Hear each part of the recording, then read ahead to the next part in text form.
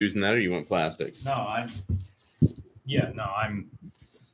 gonna be. I brought my drinking glass. That's okay. I'm eating on mic. So this is not podcast 100. This is regular beer reviews. We're just waiting for people to come in. Got a link to that? Did you No. tweet a We'll link? find out if people show up. There they are. Okay. Let me turn the. I'll tweet a link to my small portion of followers compared to yours. Turn the camera just a little bit toward Tom. As you should. Obviously. Is that good? It's fine with me. I think I look good. As usual. No, we didn't do an audio test. I don't know. I just put every. How do we sound?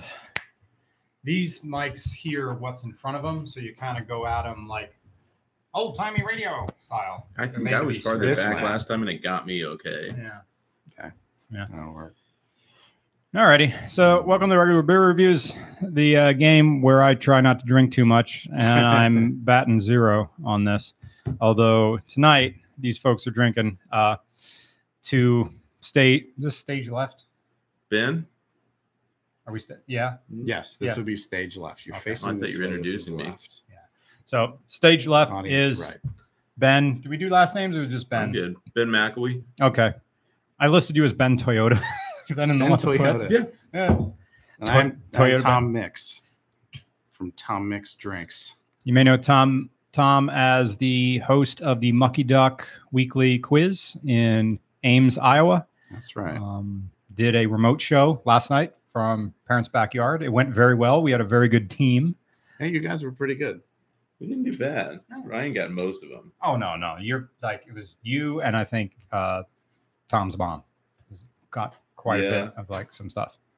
My mom plays every week. It's very sweet. So, Ubane Pie says, what did I miss? You didn't miss nothing. We just started. So let's get right into it. These guys know beer. Ben, are you allowed to talk about what you do?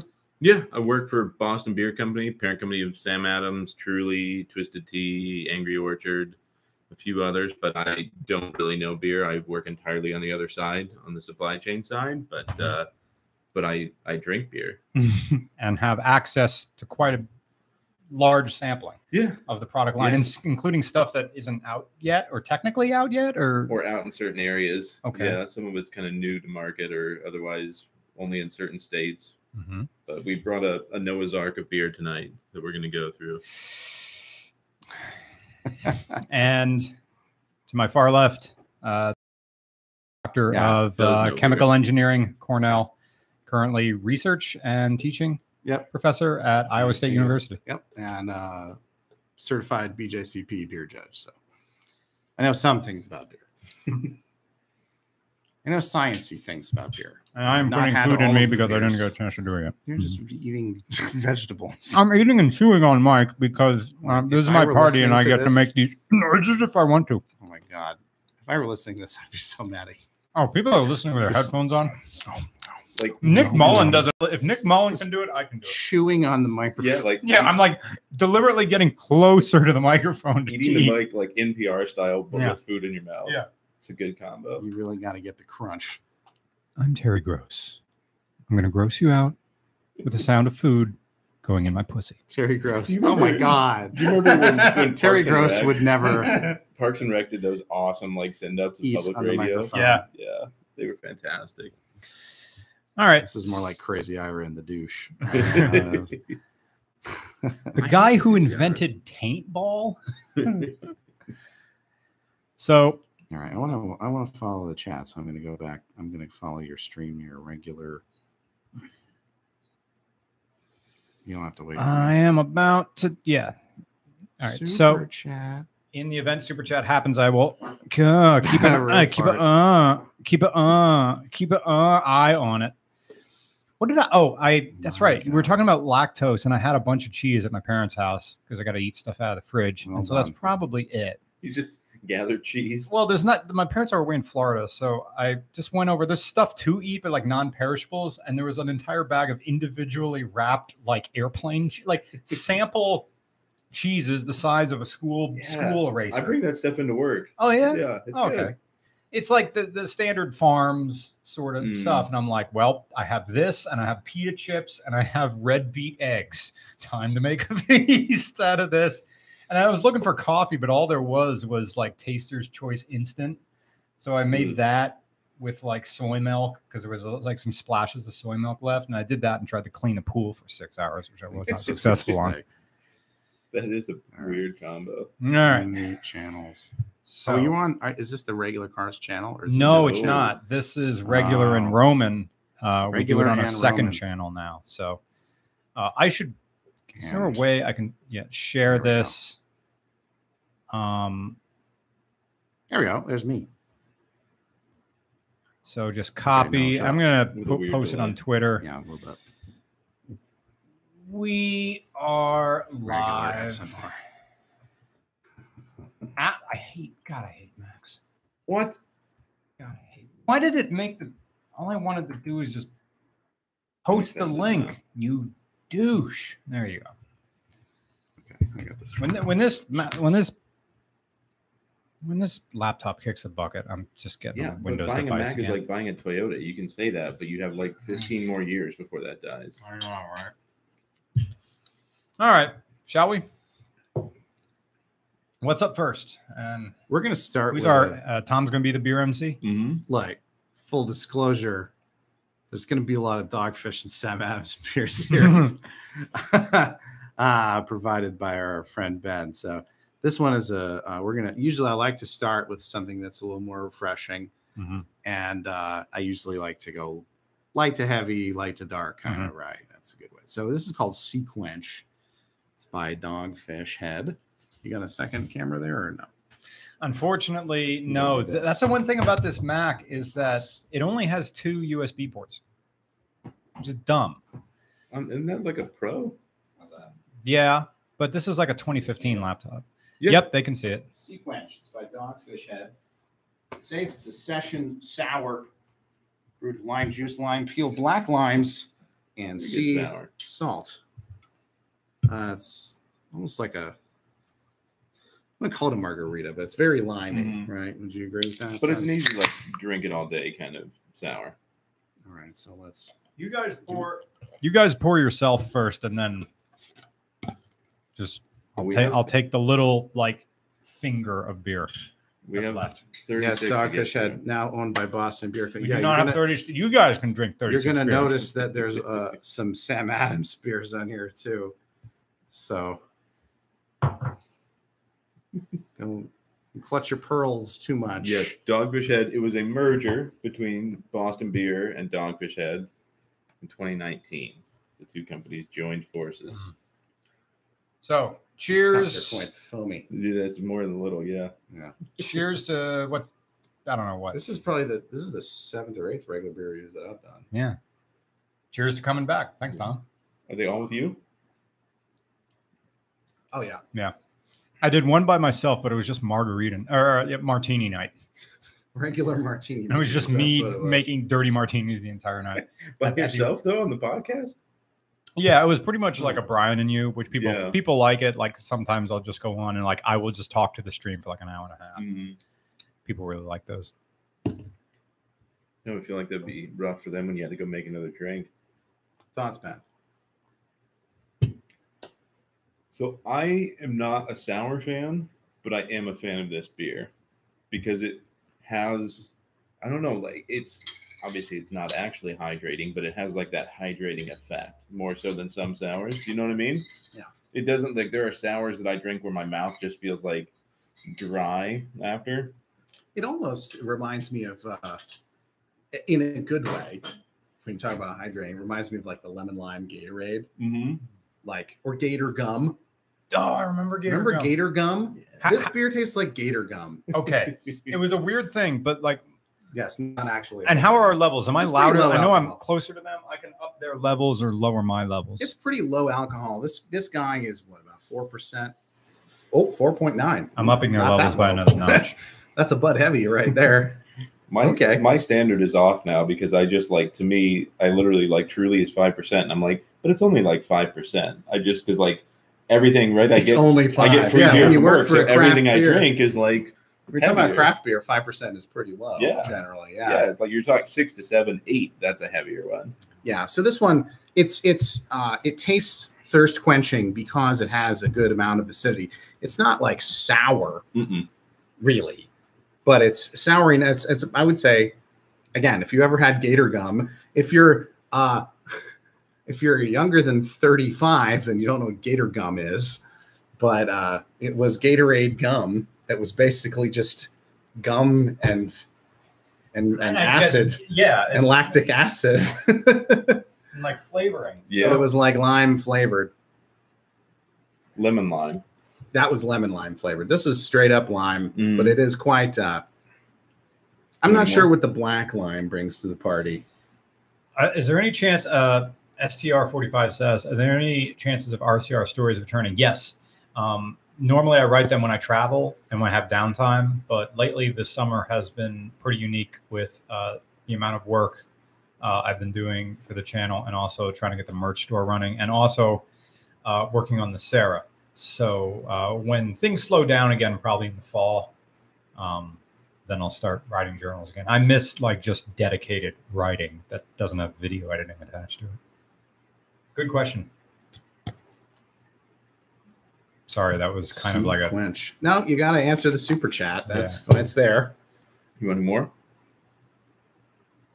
no more. Finish her off. No. If you want to have a Just, discard pile, you can put a discard pile. Sharing this on my tweets. No discard piles. That's cheating. Discard pile. Yeah, I have to write tomorrow. Like Nick and I have a writing meeting tomorrow, and I don't want to be all, ugh, why getting up in the morning. So, the old Roman. yep, How's he doing? doing great. Good. Yeah, he's running most of the merch store, and he's running the Facebook page, and he's also doing research for these mini documentaries that do very, very, very well. Oh yeah, no. So I've seen like some of those. his like the life and death of Pontiac Yeah. has been like the top 5. Like it was like a year ago, and it's still in the top Yeah. 5 of the most highest earning videos that we've ever done. Yeah. So, yeah, Well, he goes in depth, and I feel like it's an interesting take, right? Because this is not like he doesn't, some documentaries, it feels like it's sort of like God's point of view of this. And instead this sort of feels like a friend describing it to you. yeah. So I think a lot of people, even if they know that story, are interested in hearing it. I'm gonna put this here. Do you want like a bucket or something? You can use the. No, I'm just. I hamper want to. over I'm there. trying to follow the chat too, and so I needed something with liquid in it. So we move on to the next beer. Yes. This one is called Vibrant Potion, and it's by Dogfish Head. It's a collaboration with Rodenbach. Some of you might know Rodenbach. What is Rodenbach? Rodenbach is basically the gold standard for a Flemish. Lower it a red. bit. There you go. For a Flanders red. Rode Grand Cru is basically if you want to know what Flanders red tastes like, you should have Rode Grand Cru. And you'll call Rode. Okay. Cool people call it Rode. Mhm. If you want to sound cool. Now, Rodenbach is the one. But this is a sour-ish. It's 2-year foeder sour, so it's aged in a foeder, right? Which is a big-ass barrel. Very big. Like the size of your house. Oh, Not okay. this house. This is only 3 stories, but a normal house. And you got fooders down there?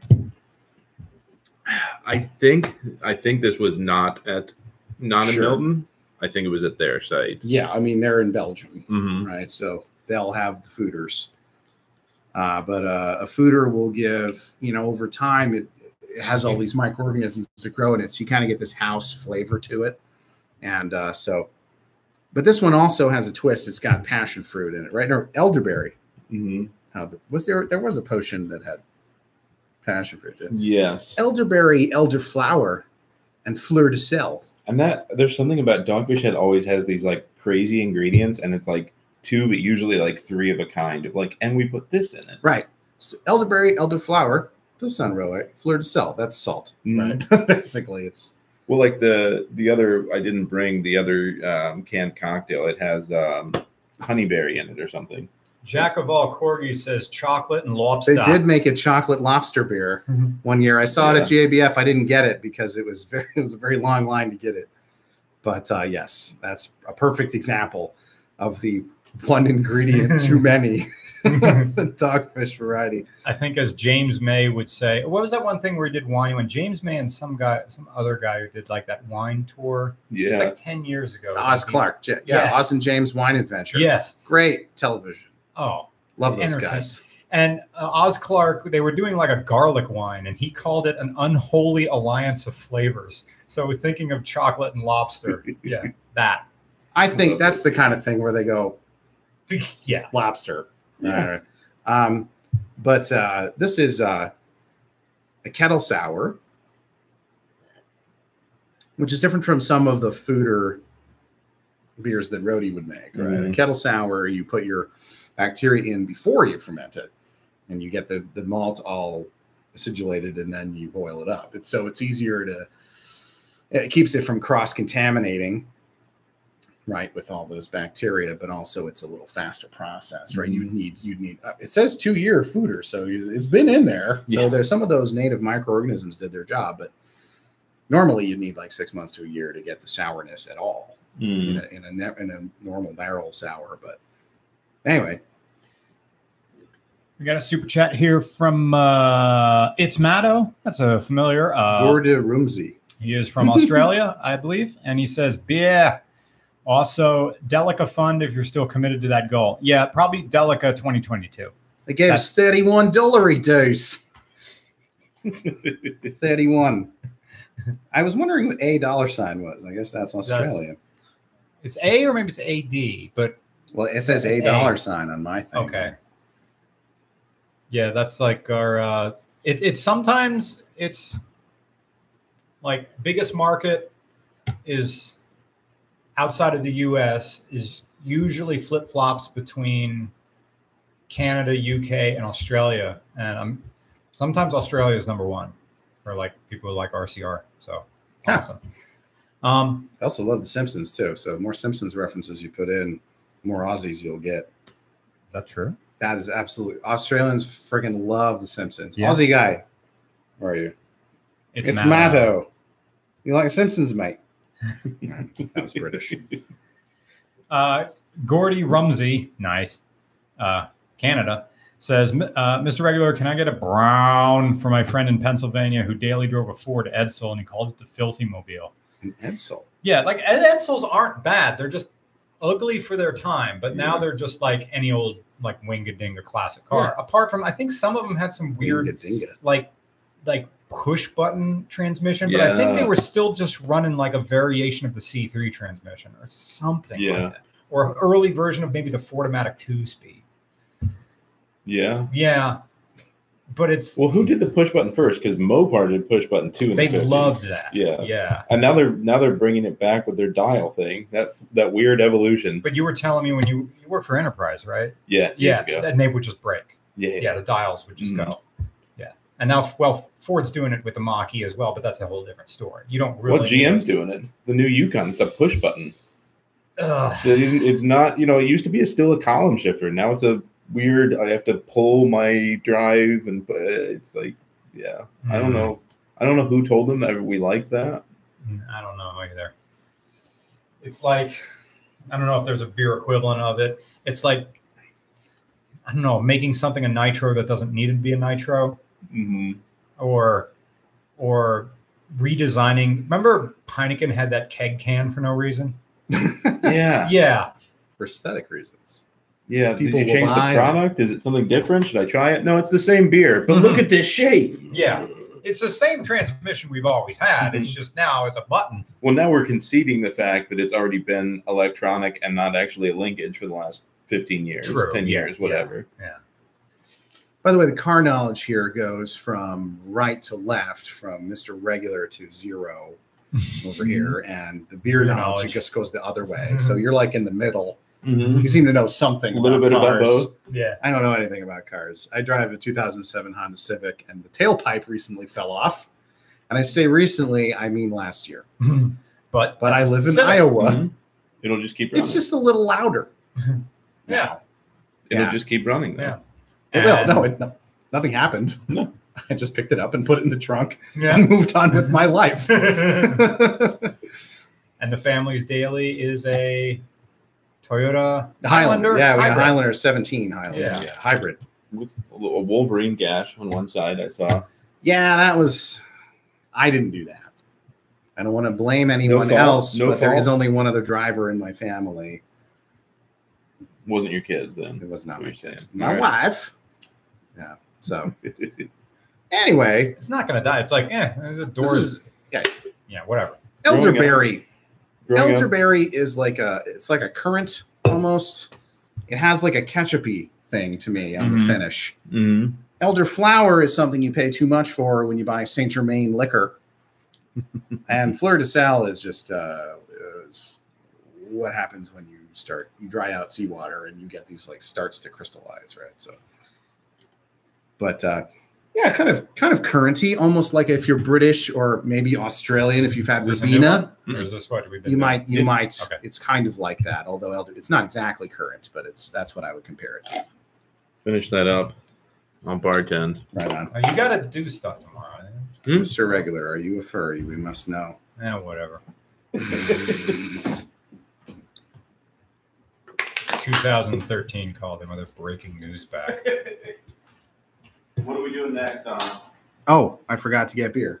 The lager comparison. Yeah. I brought a white rag if you need it. No, I'm good. I put my shirt in the freezer before. I feel pretty Nice. good.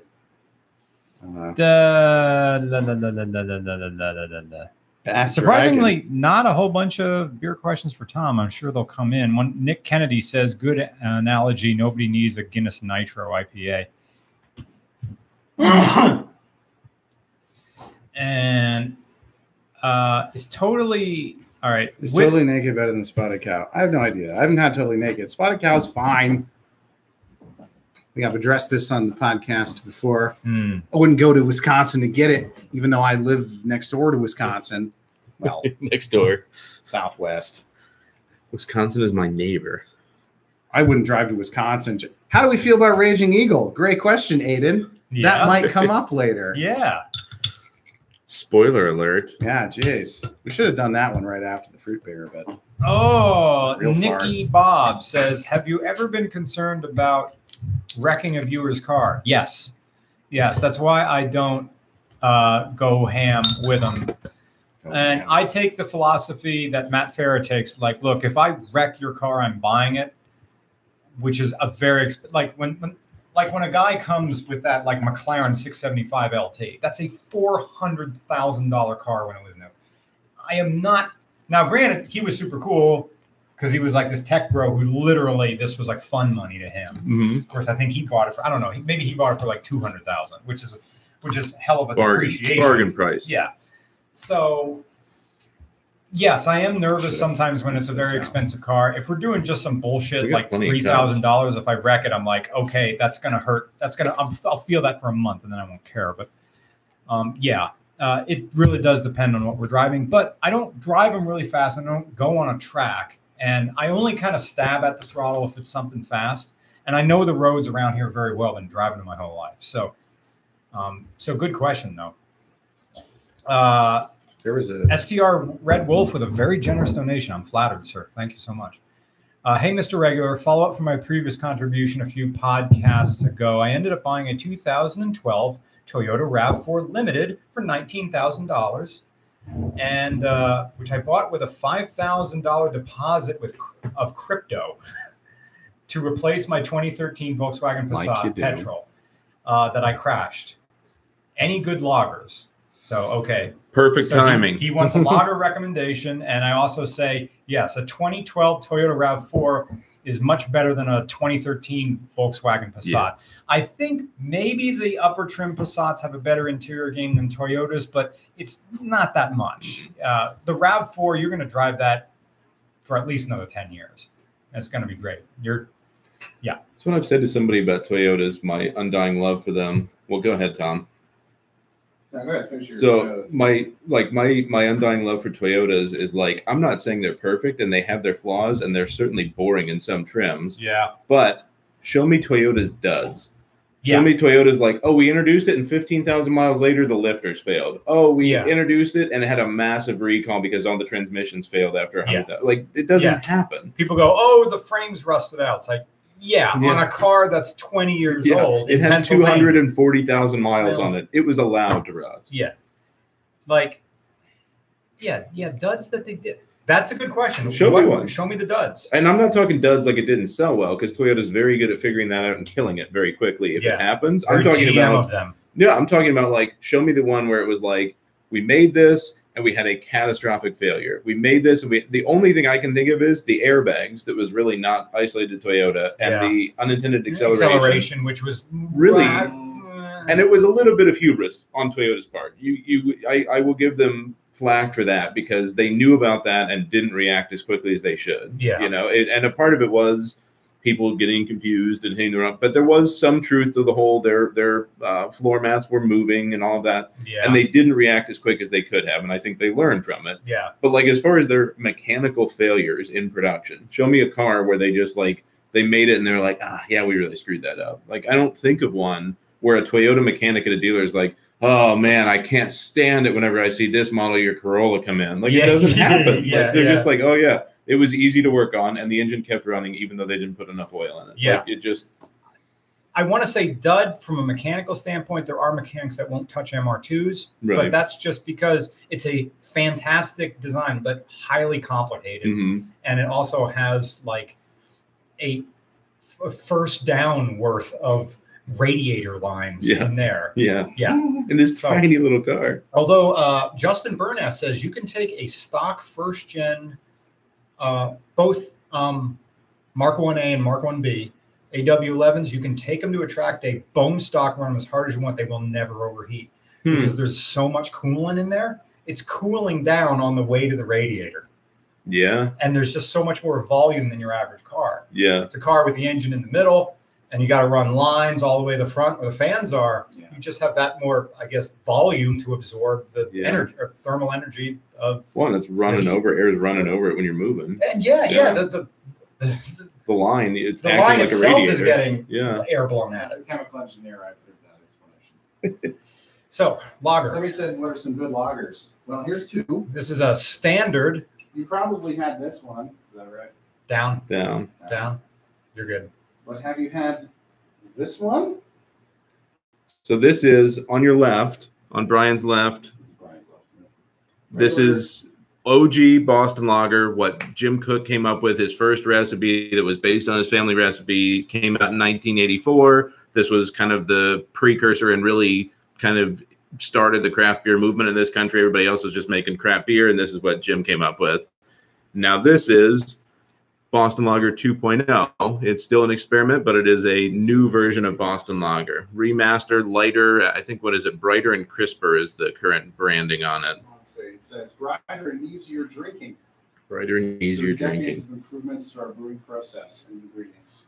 So this is still an experiment, not available in all states yet, but it's something that is being worked out. You know, right I don't now. know which one. I don't know which one is which. So I'm The gonna left. This is the original. I was you wanted to guess? Triangle test, but to try to find out. But now What, I know. You want me to sort them which. for you? I can turn them back. A and triangle forth. test is the best way to see if there is a difference, but because you're going, like you know that they're different, so you're looking for, you're mentally looking for differences. Yeah. So, but I can sort them for you if you want. So this is the original. Mm-hmm. All right. So now, So are we starting with the original? Yeah. Okay. All right. OJ. Staple of airport bars all over the East Coast. Yep. Probably West Coast. Any port in a storm. Yeah. That's my thing about Boston Lager is if it's at every airport, like you said, and if there's nothing else, yeah, it's fine. Reliable. I also see like the standard Dogfish head in most airports. 60 as well. minute. Yeah. Yep. Mm. It's in Philly. Mm-hmm.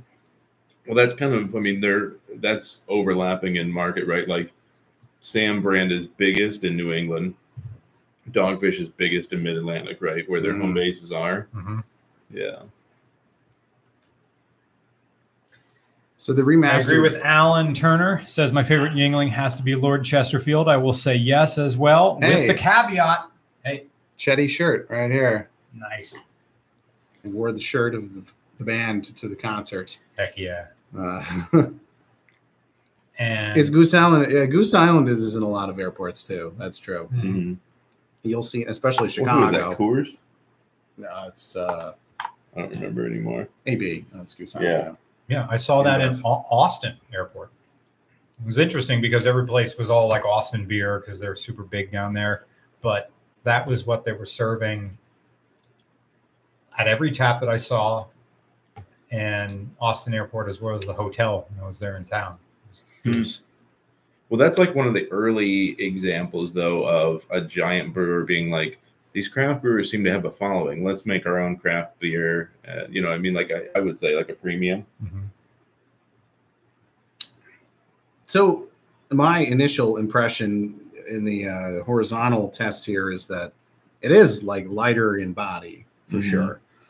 But you want to talk about what's the difference in the process?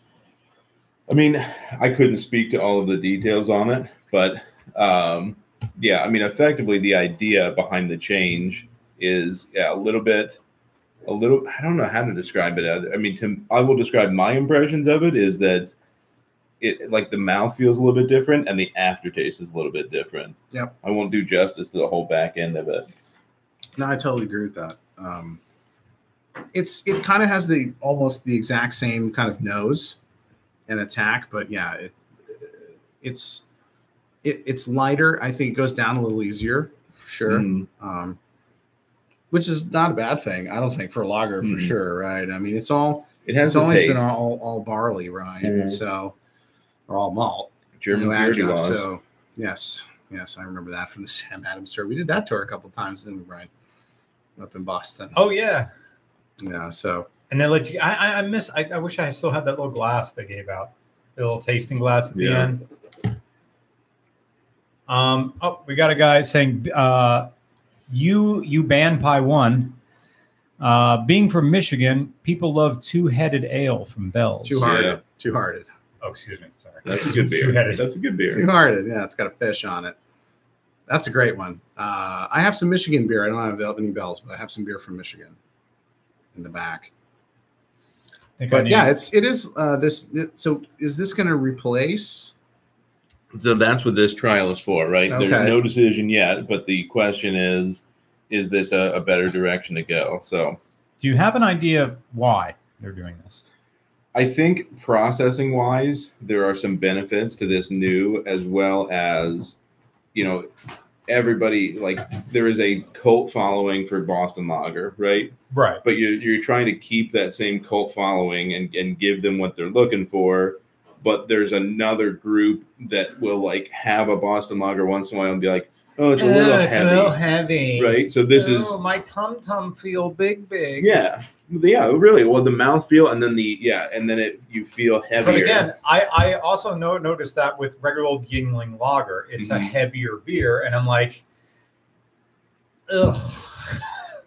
It's like, when was the last time I had a Yingling? I didn't have one at any of the parties.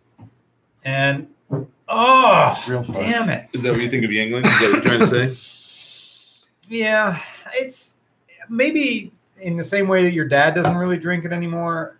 It's like you're just over it. I'm over it. Yeah, it's fine. I drink a shit ton of it when I come home, but I'm only home about twice a year. Yeah, so true. Would I drink it all the time? No, my house beer is right now is Miller Lite or Miller High Life Light. Didn't know that existed. existed. My house beer generally.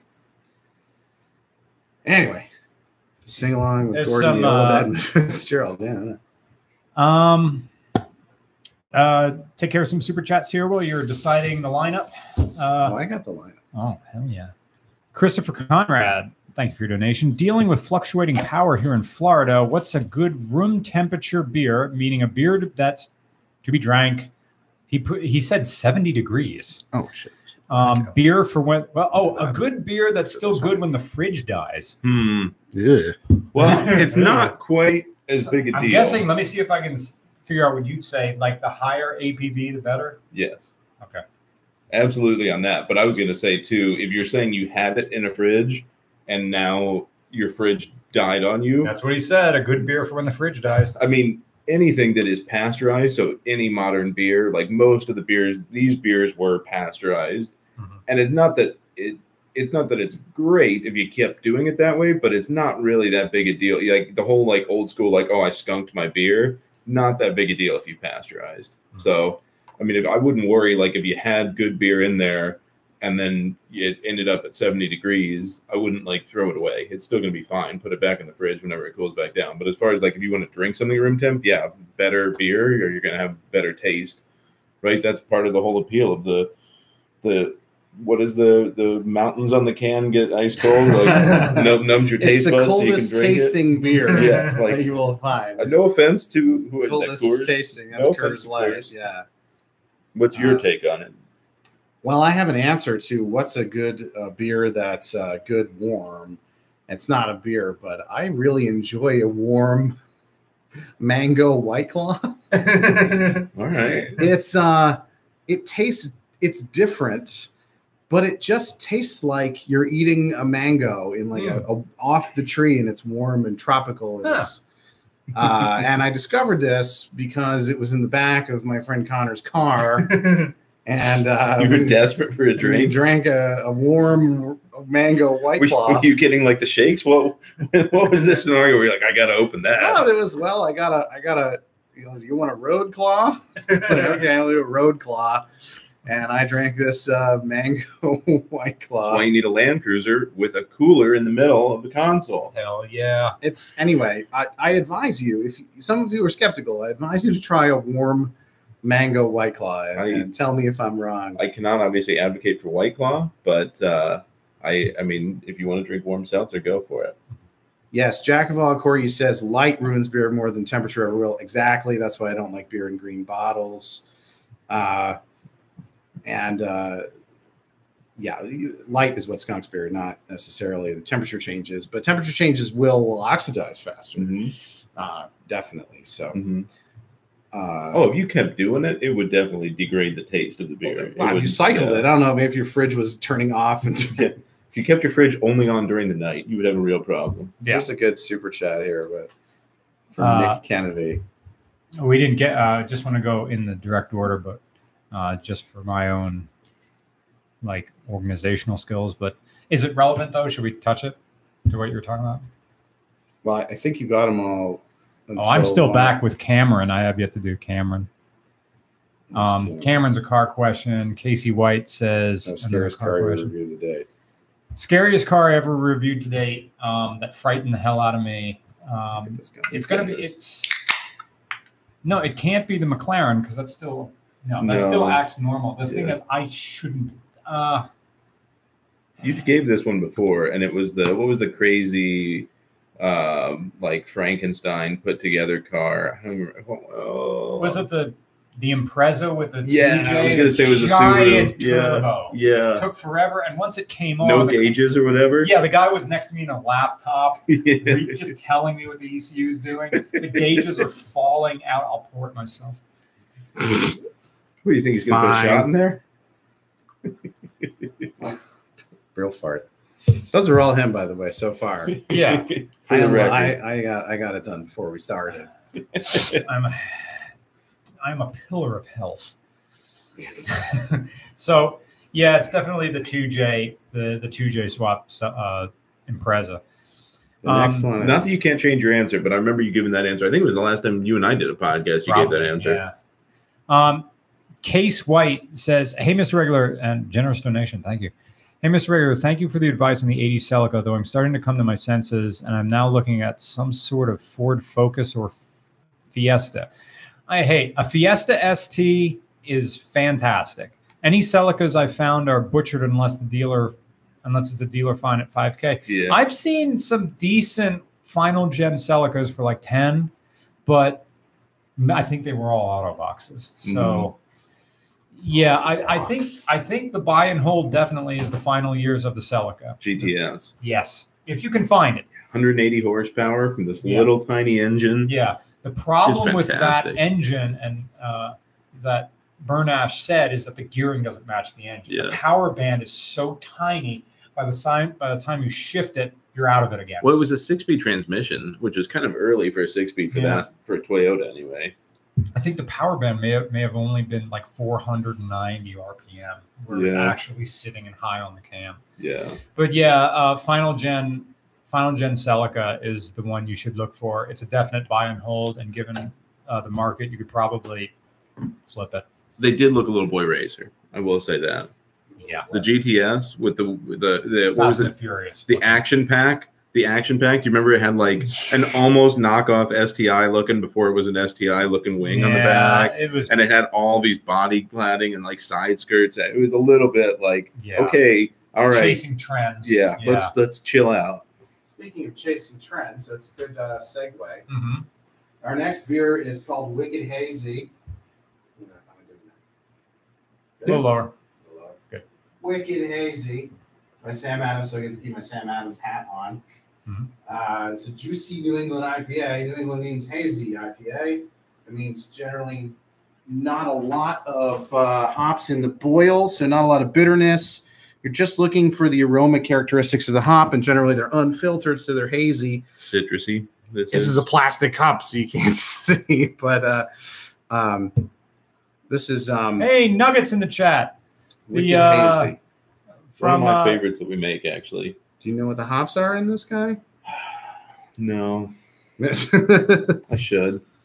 Shout out to track instructor. If anyone David drinks a McNewitt. hazy, I'm leaving. Oh, there's only two. We only have two. Not a car. Shout out to David McNewitt, who's in the chat and who's taught me a lot about racing. He says the On It food truck on two wheels was scared the crap out of me, and I was in the camera car. Yeah, that's when Monica Harrison took a turn and bounced it, and that food truck was on two wheels for just a second. Because the food truck was off balance because all the stoves and stuff are on one side. So when you took right turns, it was fine because all your ballast is on the left. But you take left turns. Whoop. Yeah. When you were doing that, I kept thinking of the old Top Gear where they would do the RV, Oh, the excuse me, different right things. turns. It would be because it's going to the left. But yeah, You remember the old Top Gear with the RV where they would have a camera inside the RV and they would show just everything getting demolished in Yeah. there? That's sort of what I kept thinking of with that food truck. we kind of intentionally put a lot of like paper utensils and stuff to make a mess on the inside. Yeah. But, No, it was a great, it was very entertaining. I instantly swished because it compelled me to. What do you? Yeah. You were compelled to swish. What do you mean? Like? Mm-hmm. Yeah, like mouthwash. Yeah, it's even though there's no head, it feels foamy Jones. It's thick with. It has sediment, right? Because it's not filtered. I don't know. This one's unfiltered. It looks. It's pretty. It's very hazy. But it's called Wicked Hazy. So this fuck's is for sake. if you've drank Sam Adams New England IPA before. This is the name change of Sam Adams New England IPA rebranding. But it's one of my favorites that we make. To me it's a really good in the IPA citrusy. Yeah. Guys. You know what? New England IPA is the kind of the hot. I don't want to say it's a hot trend right now because it's more than a trend. It's a staple. Now, I was just in New England last week, and the bar that I went to, it was like a British pub, but it was like, so they had like Fuller's, Guinness, and the rest were New England IPAs. Right. So absolutely no bitterness on here. Smooth. It's your cousin from Boston. I do love the Bill Burr bit. Yeah, the SNL. This is the kind of beer that you like have in the back of your fridge, and somebody would come over and be like, "You got any beers?" Like, well, I got this pumpkin shit. This one's fine though. It's. Did you see his SNL with your cousin from Boston? That's what I'm talking about. Yeah. Oh, there was that, but there was the Samuel Adams pumpkin beer one. That was good. So this is hazy IPAs are not IPAs, says bitch inspector. Oh, not an IPA. But there's no bitterness at all. So if you want bitterness, this is not the beer for you because it's not supposed to be. It's all the aroma hops, and you'll usually get your A-list premium specialty hops in these, your Citras and your Galaxies and whatnot. I don't know what exactly is in here, but I'm sure it's quite tropical. Tell you the details. It's fine. It does the job. You know, High it does what it's supposed to do. That's like the car does what it's supposed to do. It's the Right. It does what it says on the tin. You're saying this is a Toyota Camry. It will always do exactly what you ask it to do. It's a juicy New England IPA. It's, See, to me, yeah, citrusy, and I would let's call it then. The Let's V6, call it. it's got a little bit more than your average, but it's not. It's a Lexus ES. It's Okay, comfortable. there you go, It's refined, but Yeah. it's not terribly exciting. Idiots will think you have money and taste. Yeah. Yeah, and only you will know that it's a front wheel drive Camry with a different badge. Yeah. Yeah. High Okay. Black, I think this is a beer question. It says Syrah better than Cascade. Serta? Citra better than Cascade. Yes. That was a little while ago when I was talking about Pseudo. Those are hops. Nerdy Hillbilly says, I'm basically Miller High Life. So I guess he's describing himself as Miller High Life. Okay, this is a beer and car question. So Nick Kennedy asks, what is the official beer of the Buick Century driving? I'm your dad. Time to go to church. So someone who has morals, high morals, low taste. Well, Coors Banquet. I was going to say. Banquet's actually good. Yeah? I like Coors Banquet. Do you? Personally, yes. I lived What in kind of Colorado is it? A I lived in Pilsner? Colorado for 4 years. Maybe I'm a little biased, but Is it a Pilsner? no, it's you could probably call it an amber lager. It's Okay. like a little bit darker than an American lager. It's not quite amber, but it's like a golden. Okay. I don't know.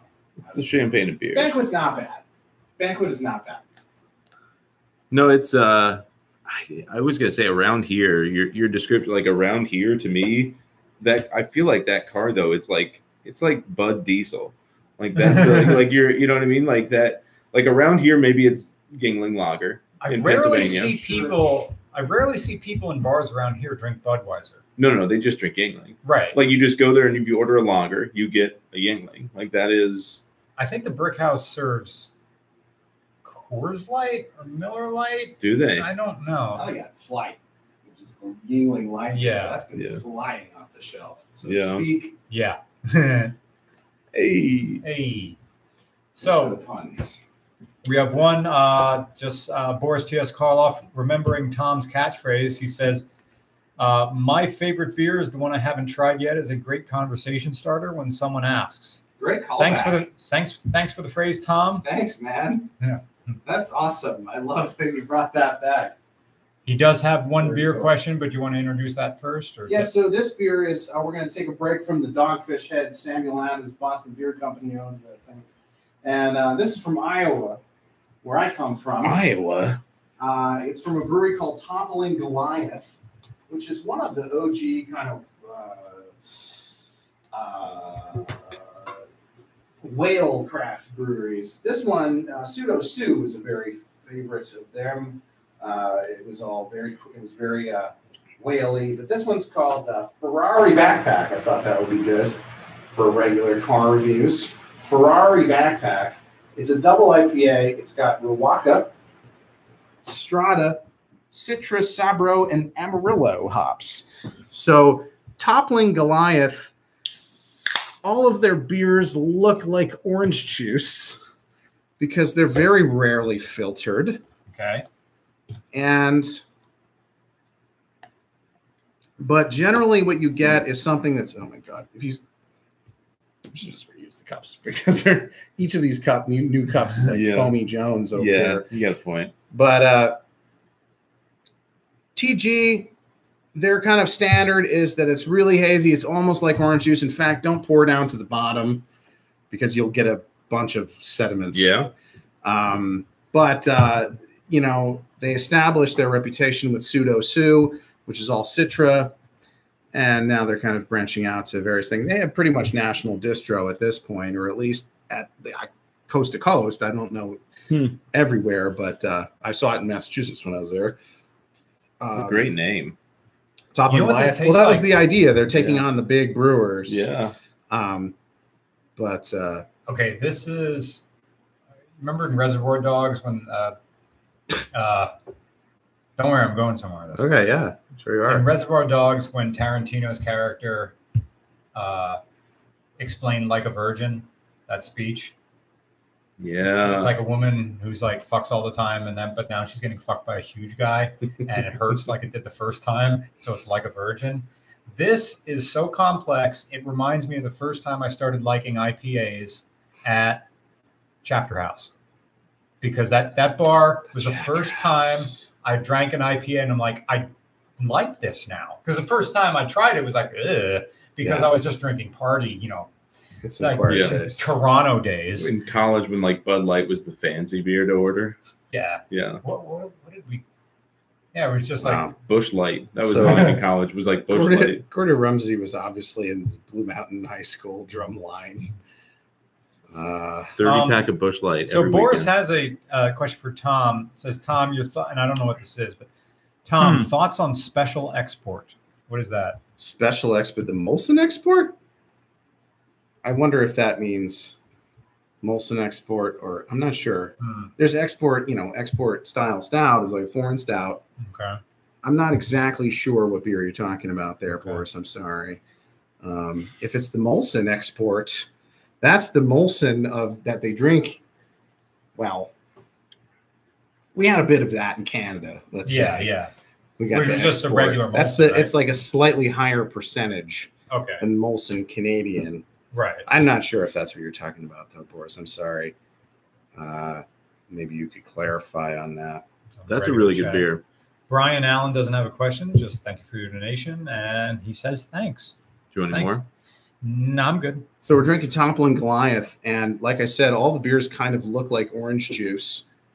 This one looks like an orange juice that you get at a hotel. It's kind of watered down. Where it comes out of the spigot. Yeah. Where it comes out of the what is happening behind the scenes? And it mixes with water at the spigot. Yeah. There's a good bit of tropical stuff in here, especially the Amarillo will do that. That's a really good beer. Some of these, the Ruaka is probably a New Zealand hop. I'm not exactly sure. Sounds like one, don't you think? Hello, New Zealand fans. Hello. Or what do they say in New Zealand? What do they? They don't say hi. They say, well, cheers is kind of like hello, goodbye. No, but ye. They can't be bothered to say yes, so they say ye. Yes. It's more like, how you don't hear, hey, but it's not all the time in here where we live, but it's there from time to time, and it's fun to hear. So like the ye happens. Yeah.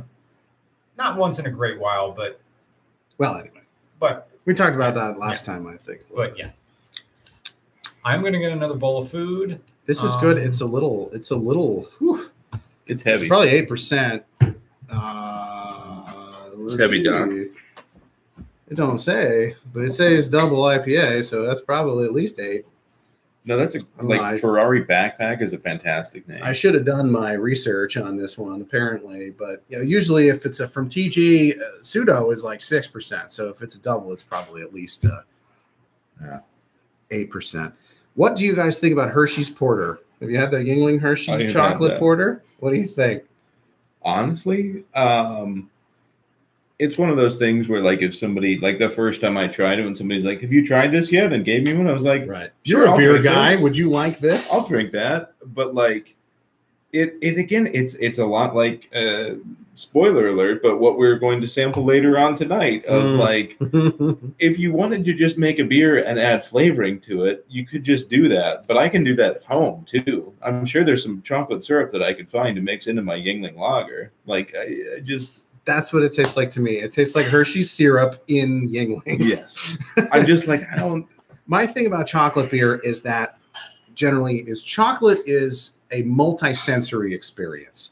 You break it off the bar, and you put it in your mouth, and the thing about chocolate is it melts at like 93 or 94 degrees. So it's just at the right temperature to melt in your mouth. And that experience is combined with the aromatics that you get from the chocolate. However, when you try to put that in a beer context, it just doesn't work. I mean, most cases, I haven't had like an awesome chocolate beer unless it's like an imperial, if it's like really, yes, cocoa butter is what I'm talking about. Unless it's really a heavy kind of beer that has a really creamy mouthfeel. So Boston Beer makes a chocolate bock that I would say of a chocolate beer. I'm not a chocolate beer fan of any form, but if I was going to drink one, that would be it. Yeah. When we made that chocolate bock. I don't know if we make it now. Lots of people like Samuel Smith chocolate stout, but I really think that those kind of chocolate beers taste like remember chocolate Tootsie Pops? A chocolate Tootsie Pop has chocolate aromatics in it, but not the texture of chocolate. Yeah. So it's like this wants to be chocolate, but it's not. And so that's what I get from the Yuengling Hershey Porter as well. Everyone was like, "Oh, yeah, you got to try this. You're a beer guy. You should like this beer." It's not my favorite, as maybe I'm snobby, but yeah. And for when you don't want chocolate fight milk, they make like adult chocolate milk too. Chocolate fight milk. Though, are you an Always Sunny fan? Oh yeah, yeah. Try to have the milk steak. Your finest jelly beans. I love that show. I rewatched that whole show again like a couple months ago. It's TJ. Okay, we're getting to the end of our IPA cycle here, and then I have a little intermezzo and a little palate cleanser for us before the hard stuff. Look, I've been to the Yuengling. I've done the Yuengling Brewery tour probably 20 times. I was there today at the gift shop. I didn't do it today because I've done it a lot. But yeah, I go. Dick Yuengling was there. In fact, I saw him across the room. He was he's there a lot. Tour guy. But yeah, he's there. He lives there. Right? Yeah. He also drives what does he drive? Sure, he drives like a Toyota Corolla. Really? Yes.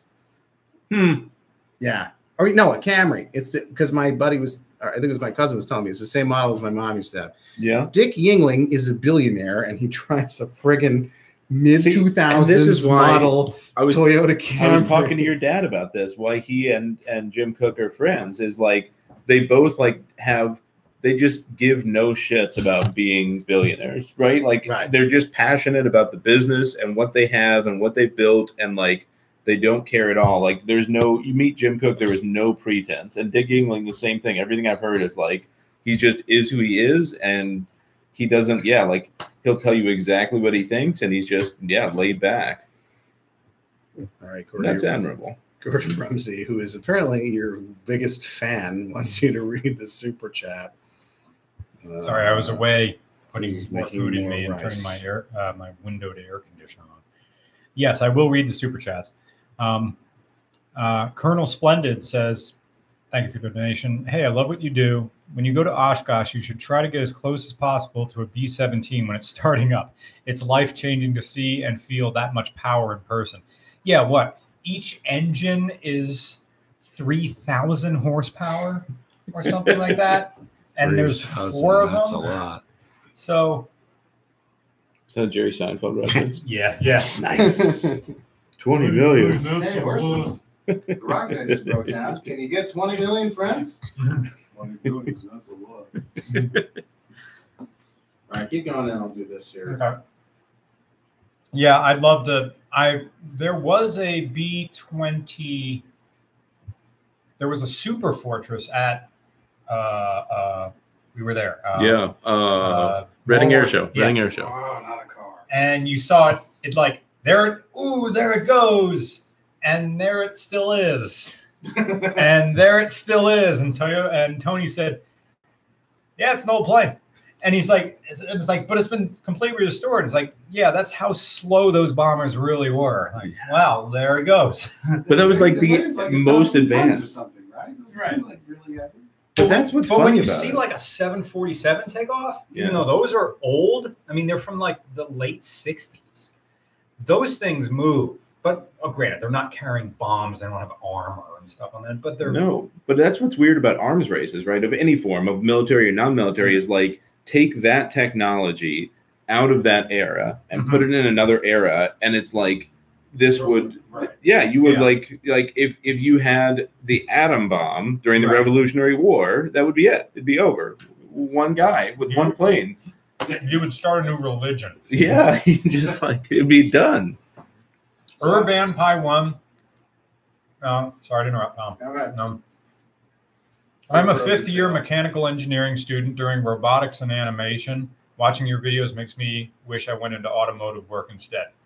I think in mechanical engineering, you'll be the guy at a desk. You won't be skinning your knuckles all the time. But well, you can always learn both, I suppose. Thank you for the donation. I appreciate it. I just like it that every time Tom gets ready, you psych him out and then you read another one. Yeah. Just drink this beer keep while you doing do it. the Just next one. he'll just. I said I had Michigan beer. I was wrong. This is from Ohio. It's from Akron. It's called Hoppin' Frog. It's Hopkin Green Frog. How am I doing? How am I doing over here? Oh, sorry. Hoppin' Frog is a Mark, you brewery were from 337. not Michigan, Ohio, and it's this is an Imperial Black IPA called Hop Heathen. Him name Hopkin Green Frog. Yeah, doesn't say what the hops are. Who Let's give it a found shot. my frog? It's 8.8%. So use with caution. This is what I love though about like little craft brewers is the names are always awesome because there's like no pretense, right? They can just make the name whatever they want the name to be. All right, I'm reusing glasses. It's Just not for as you. foamy. Well, that's It's still pretty foamy. All right. Well, this is a black IPA. It's not really a Cascadian or a black IPA is not usually my favorite style, just because Oh, I like this. IPAs are very bitter, and usually if you use a lot of black malts, it's also super bitter, and so it can get really overwhelming to me personally. I love me some small and bitters. Then Tommy's got the hiccups. Okay. Oh, this is not bad though. That's good. I'm getting a lot more maltiness out of it Yes. than hops. Yeah, I don't. There's no hop taste to that. Honestly, I got this at the grocery store. There's really no knowing. Oh, yes, there is. Wait, hang on.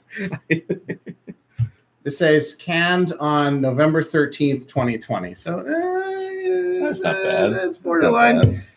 It's probably not as fresh as it could have been. So the hop aroma is definitely probably Mhm. diminished, but it's a nice nice malt character to it. It's not terrible though. It's not a 2-year-old beer here.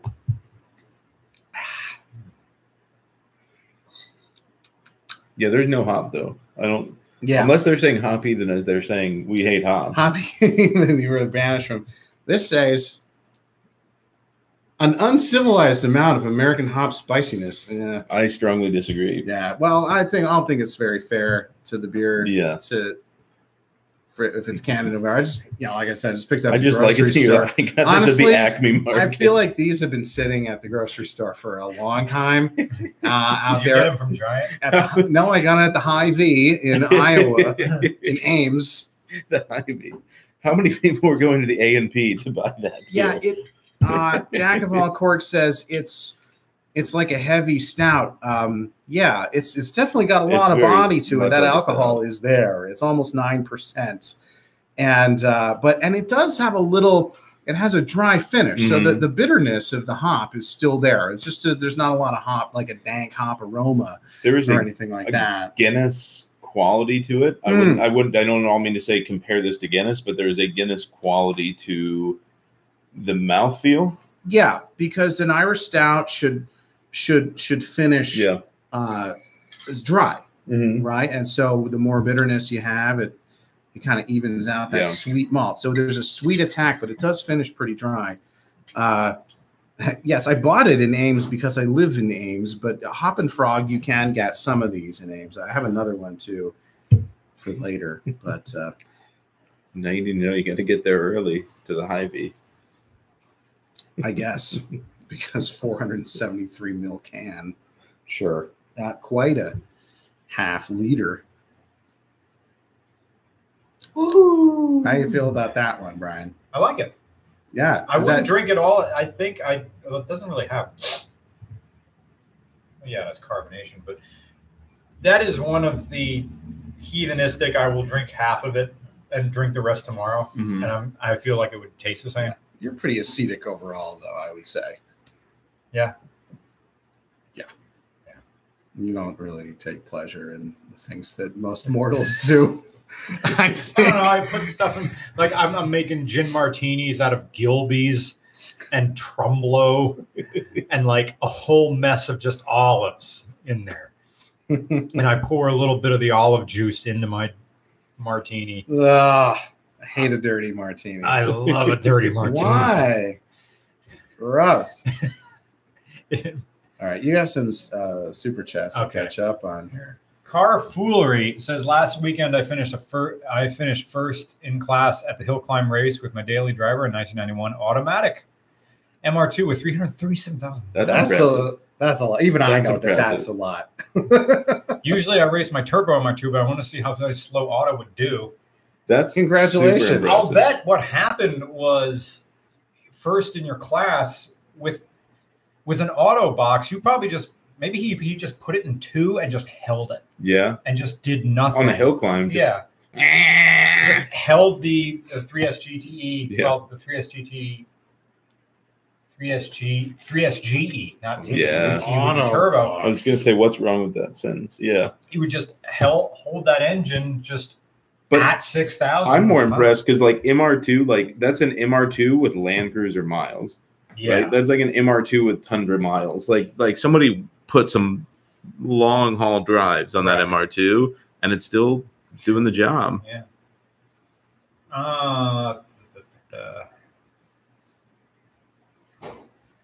Gordon Rumsey again just says, "I drink Molson Canadian." Molson Canadian is fine. It's a fine beer. It's fine. If you're in Canada and you go to the beer store, it's just fine. Although they just call it Molson there, I guess. Yeah. No, I think that Molson Canadian. Molson Export. Molson Export. Yeah. No, I think they're slightly different. I'm not sure. Matt Carlton would know. The beer pope. would Yeah. Do know. you need the phone a friend? Is that what you're going to do? Yeah, we need to phone a friend. I can text him. Okay. I'll text him. Nerdy Hillbilly says, I'm thinking about Oh, no way. No. Thinking about financing a Maverick? No. Due to it actually being a small? No. That truck is built cheaply to be able that they wanted to sell that truck for $22,000, Yes. which means how much did it cost to build that truck? 15? So can I mention another YouTuber on this channel? Is Go that ahead. Yeah. No. So well, no, and I don't, and I won't disparage. Like, Whistling Diesel, right? Isn't Right. that his name? Like Yeah. he's like 17 years old and he just destroys Destroys right? vehicles. Whatever. Like I have no opinion on him one way or another. Like if that's what you want to do and people are watching, then great. And Yeah. if people don't like it, then you have plenty of other options to not watch him. So move on. But that's the one truck where I'm kind of excited for him to get his hands on it Yeah. because I'm so curious to. So this guy basically his entire premise is he literally just buys things. Like he bought $100,000 F-250 and just beat it to the last inch of its life. Like that's all he does.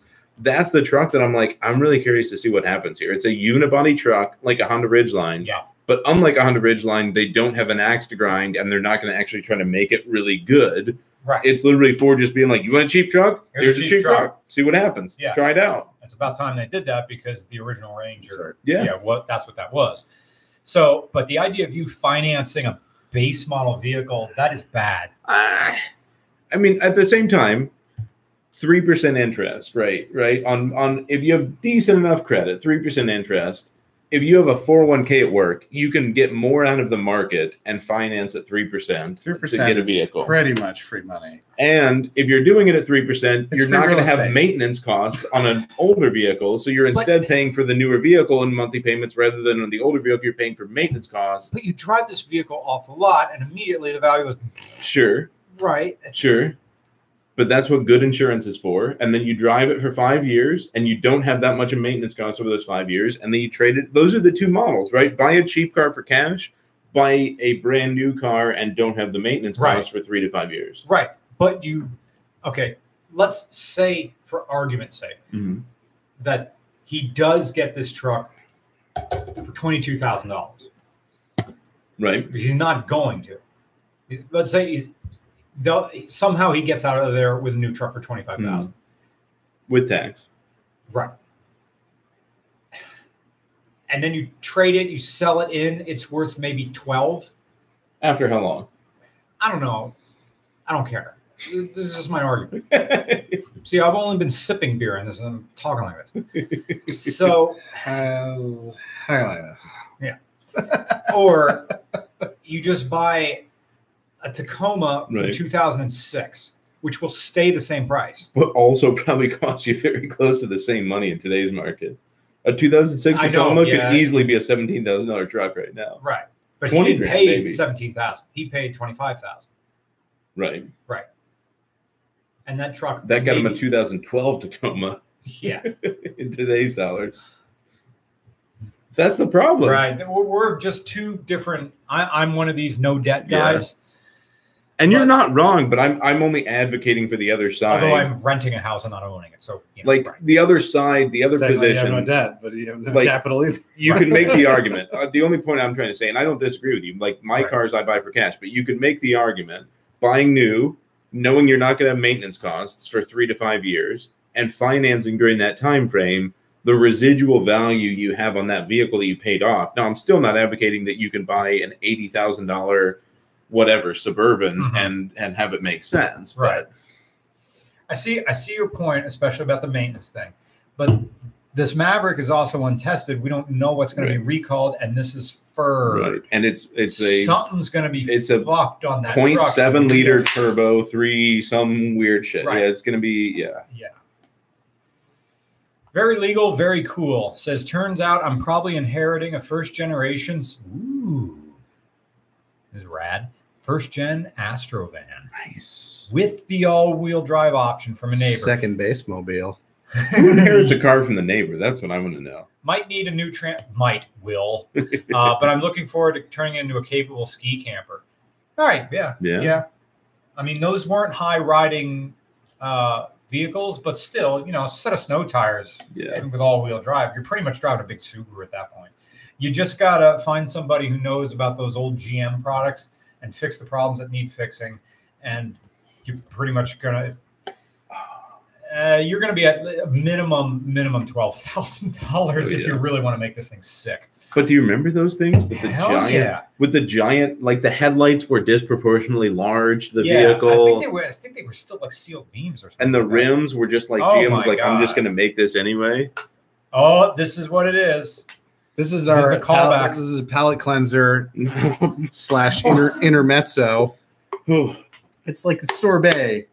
No, but this is proceedings. I'm not trying to dismiss Yuengling. I like that they're a craft brewer.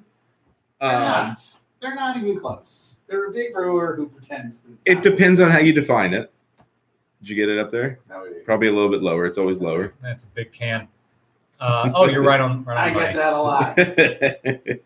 Raging Eagle. From Yuengling. Mango. Yuengling is technically an independent craft brewer, according to the Independent Craft Brewers Association. Because of the number of barrels they make a year. Correct. Not because of their ethos. Correct.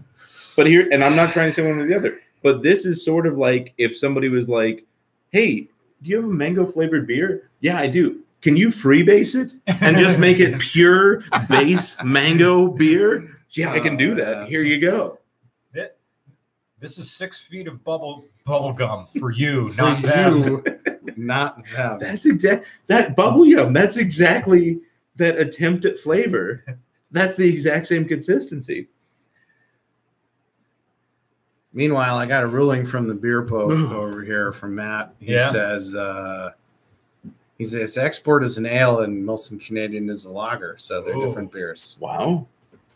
Not Ben 101 says, I need to get laid now that the pandemic is over. Any advice?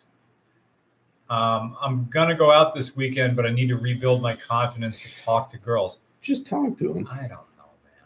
Just talk to him. Don't do a beer review podcast. Yeah. That's very... That will not help with the videos. Does not help. Don't show them my videos. No, but just literally like... Don't be the guy who just says, hey, you're cute. Look at this thing on my phone. Just literally have a conversation about anything, and you'll figure out in the first 30 seconds she's interested, she's not, and you move on. You should borrow that previous guy's Chevy Astro van. Yeah. That'll get you laid. With the, if this van's a knock and bumper sticker. That's right. If you have that van, you have to have the bumper sticker. Blasting How Bizarre coming out of that. Yes. Or the Venga Boys. God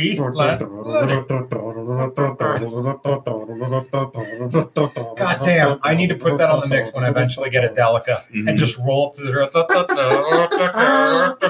That's actually... Remember we used to do that thing? Well, I did do that thing, but you did it and Mike Buffano did it. That one time where he just made the cars buck against their emergency brakes in front of it. He was driving a YJ Wrangler, so he just was just clutch dumping this thing across the school's parking lot, just looking like a dog dragging its ass. Yeah. No, but that actually, or maybe he had it 4-wheel drive low.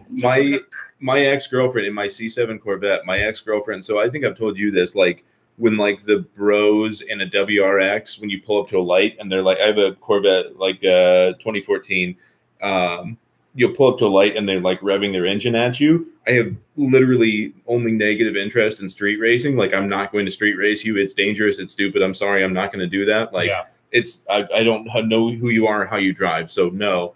So my favorite thing to do would be to rev the engine back. And then she got real mad at me one time for this, is I would play like Taylor Swift or some type of like super girly song and roll the windows down and just give them a look. And then the light changes and they hit it. And I would just see how slow I could accelerate away from the light. Like, so they have a great story to tell. They're like, this super girly dude in a Corvette, I just like kicked it. I was like so far. And like, and I don't have to street race you. And I just go to normal speed away. But she got real mad one time because I played I don't think it was Taylor Swift, but it was a very girly artist.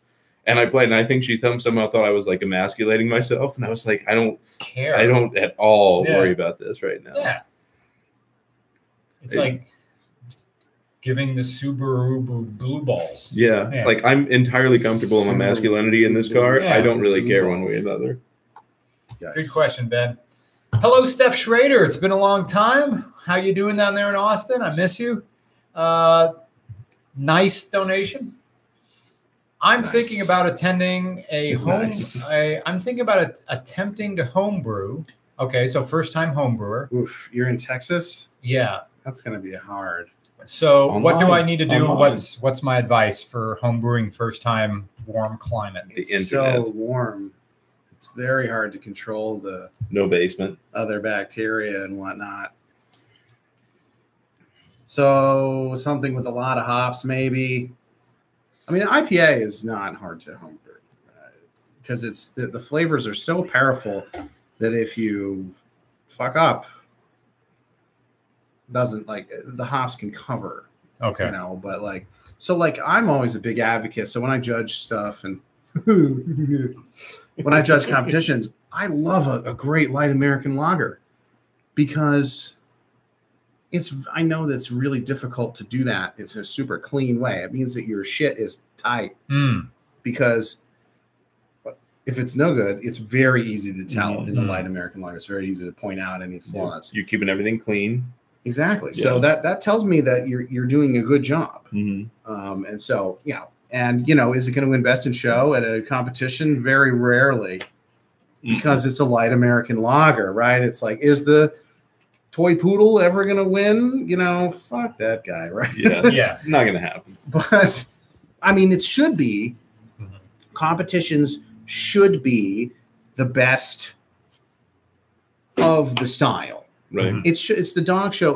Most homebrew competitions should be a dog show model. This is the best possible Weimaraner that you can have. Yeah. And it's not like a Weimaraner versus a Chihuahua. Yeah. This is the best Chihuahua. This is the best Weimaraner. Which one's the best of their style? Mhm. However, there's a lot of bias against things like light American lagers because they're like, it's Miller Lite, it's not very flavorful. Because there is that hedonic component in the judging.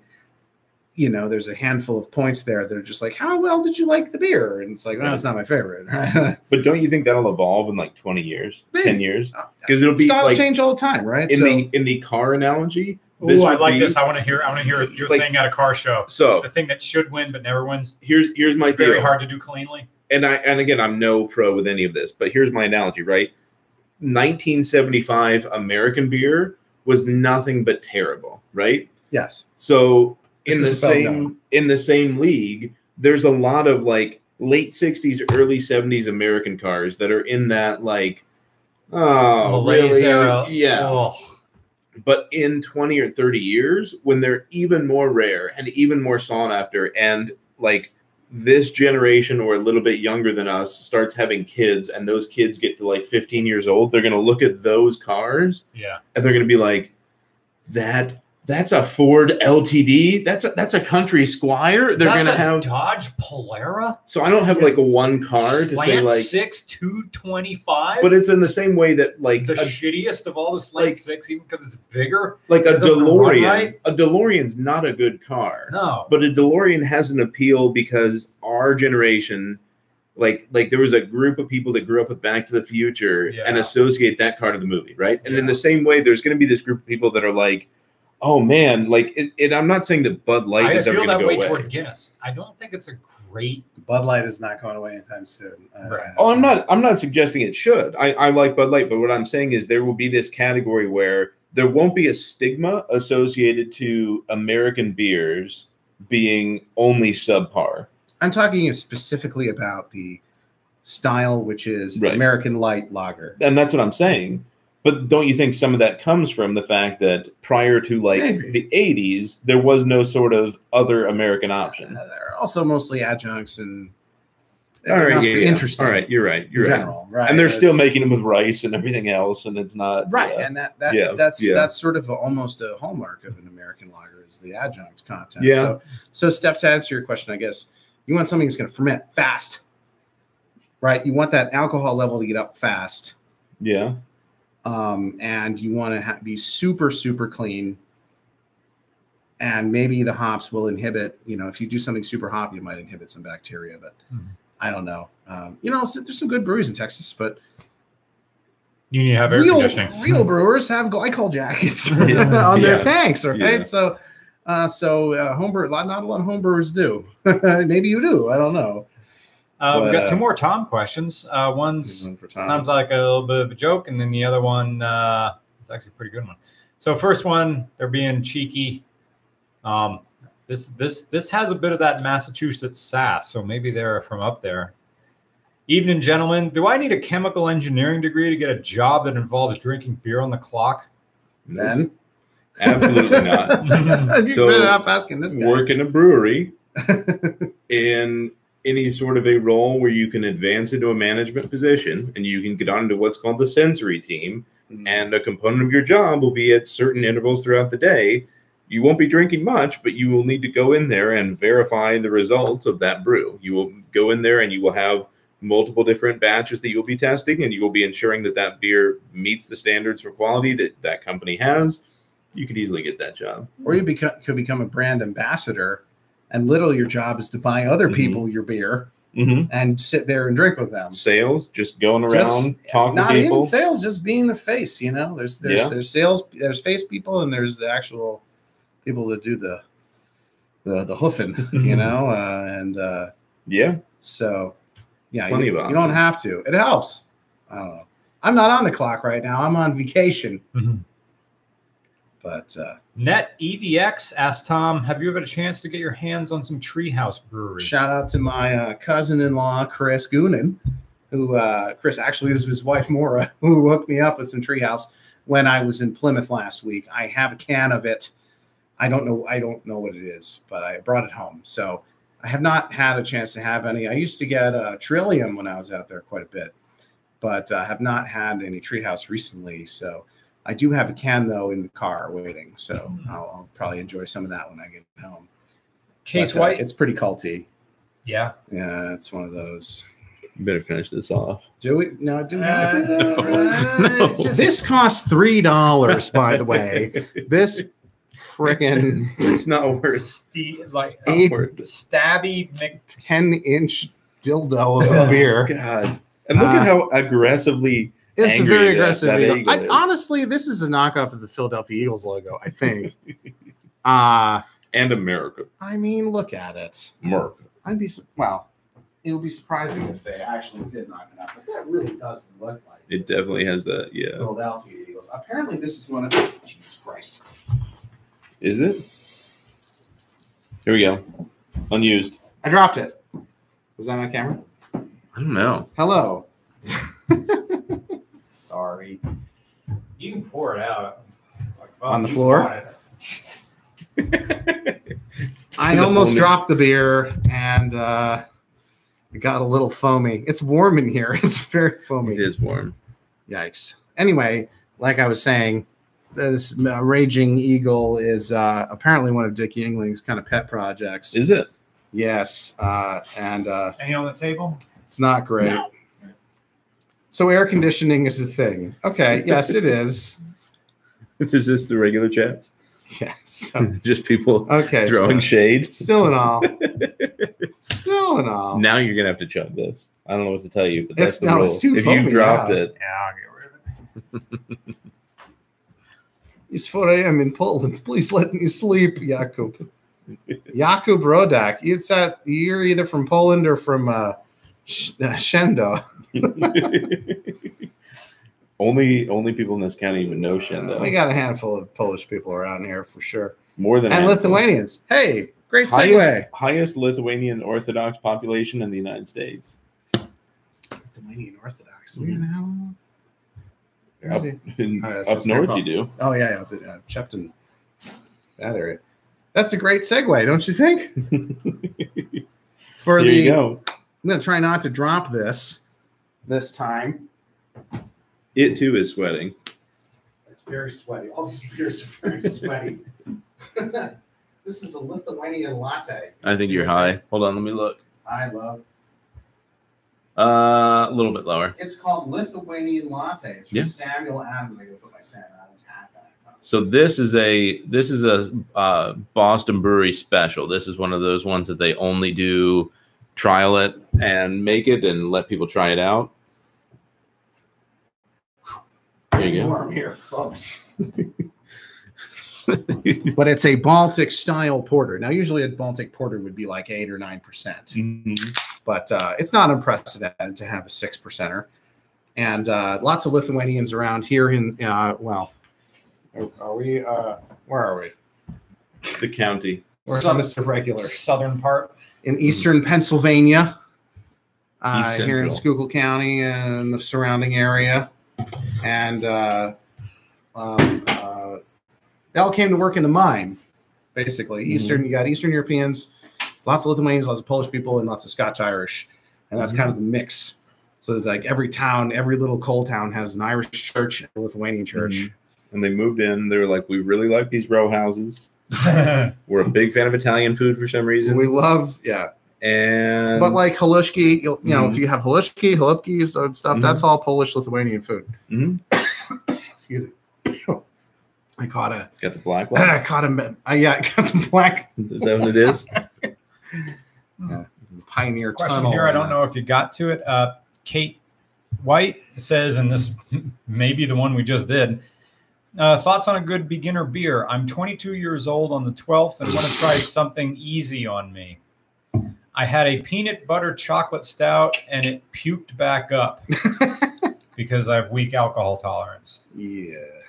Flight, Yingling Flight. Any? Okay. I wouldn't really recommend Yingling Flight As a- in general. Okay. It's not my favorite. I mean, if you're saying beginner beer, are you saying I don't drink beer? That's the way I read that. Yeah. Well, what did we drink? Premium. Did you? I wouldn't recommend that either. It's fine. We drank your dad's beer. We drank Miller Lite. I was drinking literally whatever was there, and then Busch Light because it was the cheapest thing, and I couldn't afford anything else. And I remember like Bud Light being like the fancy, smooth tasting beer, literally. And it's technically a premium in the alcohol world, and that's the category it's in. But I mean, that would be the easiest, lightest drinking beers. Don't think you have to drink. Yeah. I mean, If you don't enjoy it, don't drink water. Right, but as you said, some beers are an acquired taste, right? It's beer is Yeah. kind of an acquired Heavier taste. beers. First time I ever got drunk, we were drinking raspberry iced tea in Scarborough. Yeah. We were in Scarborough drinking Scarborough, like the Upper suburb? Canadian. Was it Upper Canadian raspberry iced tea? I had And some sort of malt beverage. There's Labatt Blue too. Yeah. I don't recommend doing what I did, which is throwing up and saying an act of contrition to the toilet. Trying But it out. well, we worked it out. Yeah, I got absolution. from the I mean, toilet. my advice is keep trying beers, see if you like it, and if you don't drink beer. Drink what Yeah. you like. I mean, Yeah. yeah, that's. I mean, There's a lot of other options now. There's like the ready to drink category. There's seltzers. There's all sorts of other. Try something else if you don't like it. I agree that I also there's a lot of malt beverages that are not quite as beer flavored now, right? Right. So I'm not a White Claw representative here, but You mean Truly? or Truly, yes. Thank you. Thank you, Sorry. council. Truly, I'm just kidding. the I'm just company kidding. man over here. I'm totally joking. But seltzer may be a good intro to those kind of flavors and knowing your tolerance and getting flavors that you're more used to, and then Yeah. branching out into regular beers. And according to the government, that's still a beer. Because it's a malt beverage, Yeah. right? Yeah. Still a beer. Good question. Andrew Palmer says, hope everything is well on the East Coast. Yep, it's just hard. Thank you for your It is donation. hot as hell. Sweating. It's good for you, though. Car Foolery says, an auto MR2 guy, I can confirm, just left it in second gear. Nice. Yeah? Just Good just held it. Spin the torque just converter. rev Well it. done. Yeah. But it made it just fine, I'm sure. Nerdy Hillbilly again. Thanks for like multiple super chats. I appreciate it. Says, I haul my tools, luggage, and people for my road job. Oh, this is the guy who wants is an Maverick. Escape Bronco under the truck body. The problems is the 2-liter engine. Wish it was the 2.3. Yeah, confirm. Yeah. I mean, get an extended warranty then. I don't know what Ford's warranty is anymore on new Me cars, neither, but no. get an extended warranty and run it out, and then when it's done, sell it. Yeah. Car Foolery, thank you for your donation. I work tonight. I hope to catch the 100th pod live. Yes, we need to do a little bit of scheduling to make that happen because I want to do it at a remote location just to do something special. And it's not a podcast if Nick isn't here, so this doesn't count as the 100th RCR podcast. Yeah, I know. Oh, we're not really. What do we, chop liver? Huh? We're not the Roman. It's a Everyone it's a knows different this. feel because sometimes I drink on the regular podcast, but normally it's during the day, and there's a different feel to it. Yep. And in this one, we're mostly talking to ourselves and not really engaging that much with the chat. Sing you a song. I'm sorry. Drinking beer on the podcast. Yeah. with Mr. Regular, Yeah. but not the Roman. It's pretty good. It was a good Roman impression. Mm-hmm. Yeah.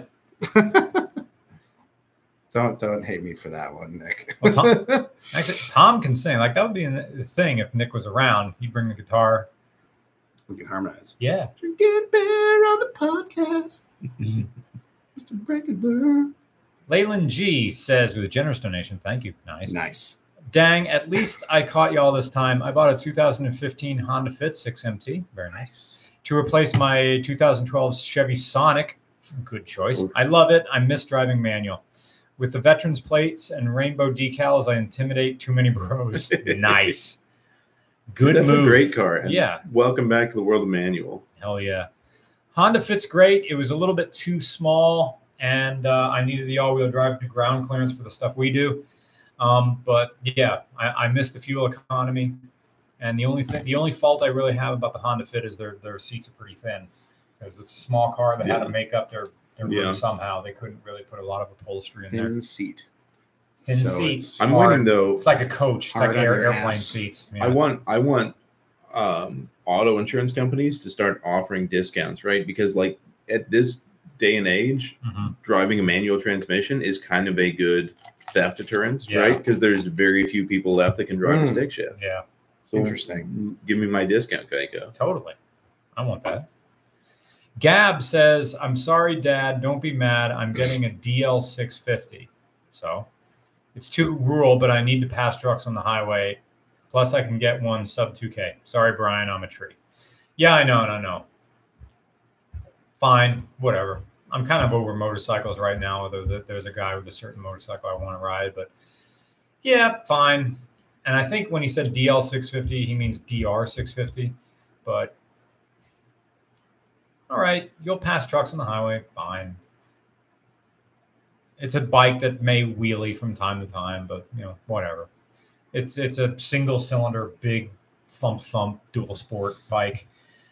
To me, it feels a bit like a tractor or a lawnmower. Yeah. Even some lawnmowers are 650 single cylinders. They're just Mine is a single cylinder. My riding mower. Yeah. Yeah. There are lawnmowers that have like governors on them. They all have governors on them. Yeah. To a degree. Yeah. So you could just mod your lawnmower. Yeah, the old ones, it was just like a throttle stop. So you just took that off, and then you could rev this thing to tilt the cylinder, like till it shreds its piston rings. But mine did that on its own. Oh no, I've killed Wilson. No, mine did that legitimately. Exactly 2 years in on the warranty, I was mowing, and all of a sudden it just went, and just everything was done. Poor guy. Here's a good one. Matthew Malone. Yeah, take it. I just turned 21. I'm having trouble finding beers I like. Everything seems too bitter. Do you have any tips, or should I just grow here?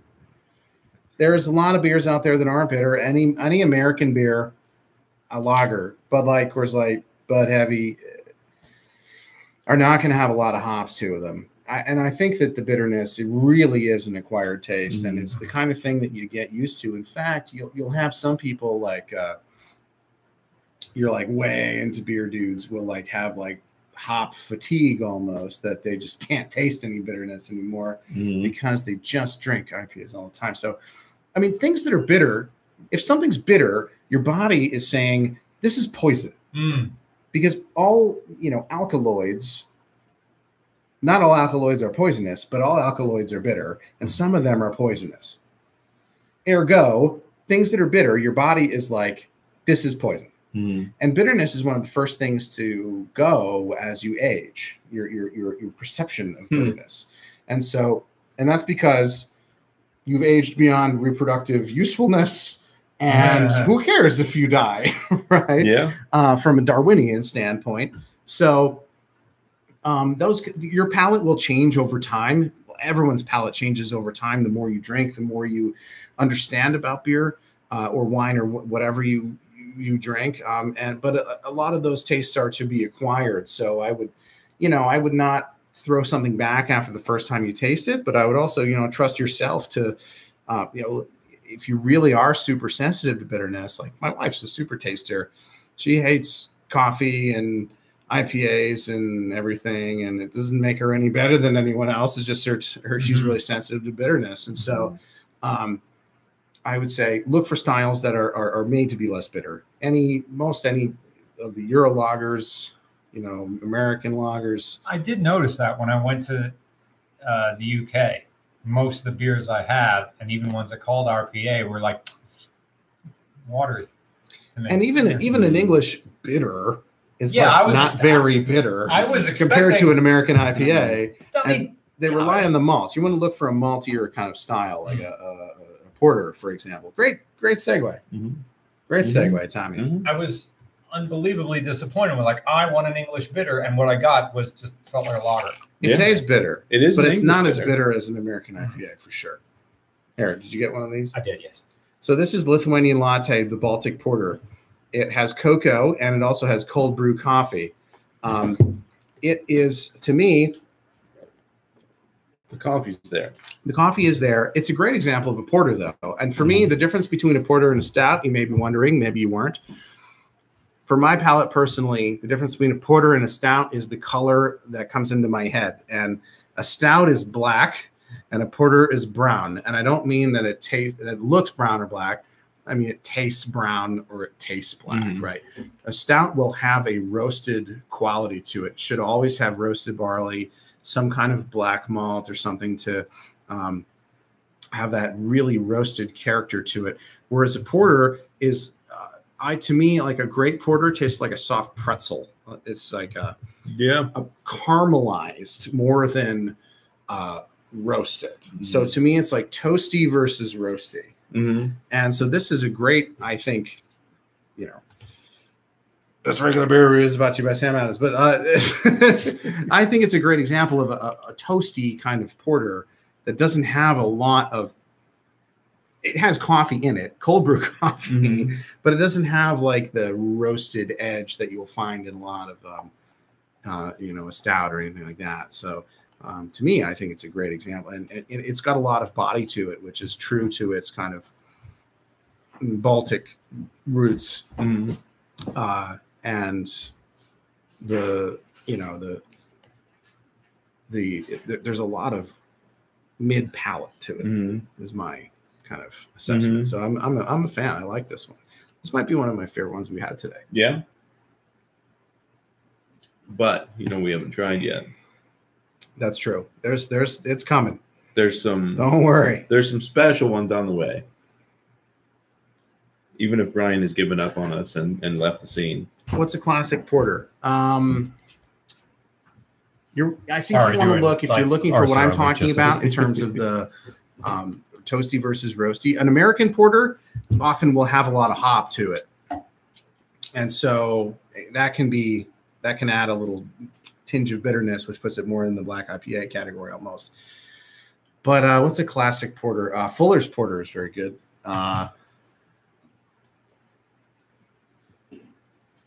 Let's see. Adjust as needed. Yeah, I think that's reasonable. Yeah. But anyway, it's hard though, because not every brewer, especially if you're a microbrew, or there's subtleties there between the styles, I think, that are often lost. But this one, I think, has nailed it. Yeah. A lot of those experimental ones that they do in Boston. Oh, Bell's Porter is very good, and Ed Adams Fitzgerald is very good. Sorry. Talk about experimental.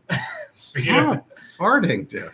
Remember the time I farted Jen Chollick out of the Dunkin' Donuts? What? Yeah, you'll have that. Just chased her out. Yeah. Like, I just couldn't stop farting, and Jen Chollick had to leave the Dunkin' Donuts because I made the booze smell so bad. But I couldn't hold them in. They were just like an exploding tire. It's just like a tire with a nail, and I was just like, and I wasn't making any noise, but I'm like, damn it. I mean, it happened. Oh, fuck. She just left the restaurant. Shout out to Jen Chollick. Yikes. Also, shout out to Matt Happel. He texted me. He says, witness me. Hello, Matt Happel. Notice me, senpai. In Matt Happel, we trust, and no, Matt Happel will not tune your car, but actually, yes, Matt Happel, if he so chooses, and if you got the cash, you can make it happen, and the God among men will tune your car. Matt Happel is to tuning cars what Neil Lutz is to being an adult. So that's impressive. Yes. He is the best at being an adult. Yes. He was an adult when he was 13. He was tucking his shirt in middle school. Shout out to Neil Lutz, who he hung out with yesterday. And I casually said, because he inherited his family farm, and so you got some barn space there, Neil. Yeah, maybe I can store some cars there. And he's like, we'll talk. I'm like, awesome. Right? Yeah. Car space? All right, you want to go grab your two? Yes. We're gonna do. I think these are the two special ones that we need to do. Okay. I think then we can wrap it up. Alamama Drab or something says Bell's kind of got over flavored. Well, but Ben's doing that. Sorry. Go ahead. Someone says, and Bell's got over flavored. Yeah, but Bell's Porter's fine. There's a couple of local ones that I like in Iowa that are good. Royal Roots from Confluence is very good if you're in Iowa. The next one is Hop and Frog again, Akron, Ohio. Peanut butter, hazelnut, caramel, chocolate cake stout. It's got all the things in there.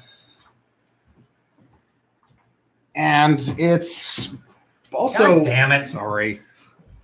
It's also Imperial. It's 8%. Where'd it go? Oh, it's just on the It table. was just on the table. All right, just on the table. No. Golden Shower Malt. Wait, that's the wrong one. Yeah, you throw it. All right, outline. There's 3, but we don't have to do this one. Oh, I think we're past this on the style. Yeah, I agree. We can do that later. We'll drink that later. After. All right. Oh my goodness. It's It's like So this is before we do the fancy ones. it's This like a is the birthday last cake. peanut butter hazelnut caramel chocolate cake stout from Say that Hop 10 and times Frog. fast. Yeah, peanut How dare butter you. hazelnut. Yeah.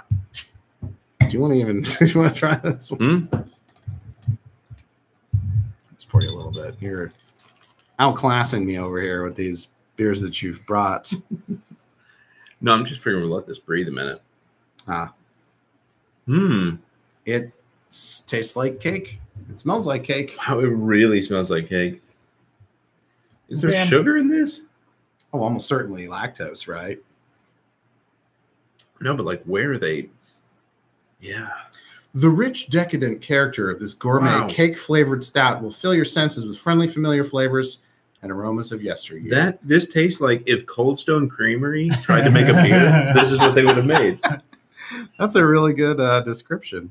Stereotypo says if you want something sweet, go for Innocent Gun. What is that? Oh, Innocent Gun is yeah, seen that.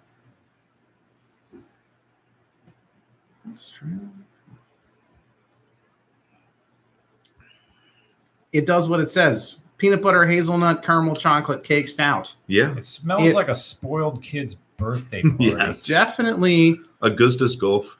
Like that. Yeah. That's the birthday party. Is that the kid that falls into the Yes. chocolate river? Yeah. Spoiler Yeah. alert. Oh, nobody's seen that movie yet. It's like Augustus Gloop's asshole. After he fell in the chocolate river. Seriously. When he got out. This is what his fart smelled like. Matthew I Mark. mean, it does what it says, right?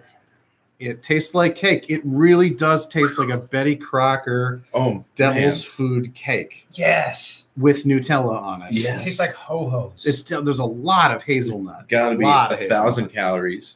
hazelnut. This. Yeah, TTB doesn't require you to label the calories. Mm-mm.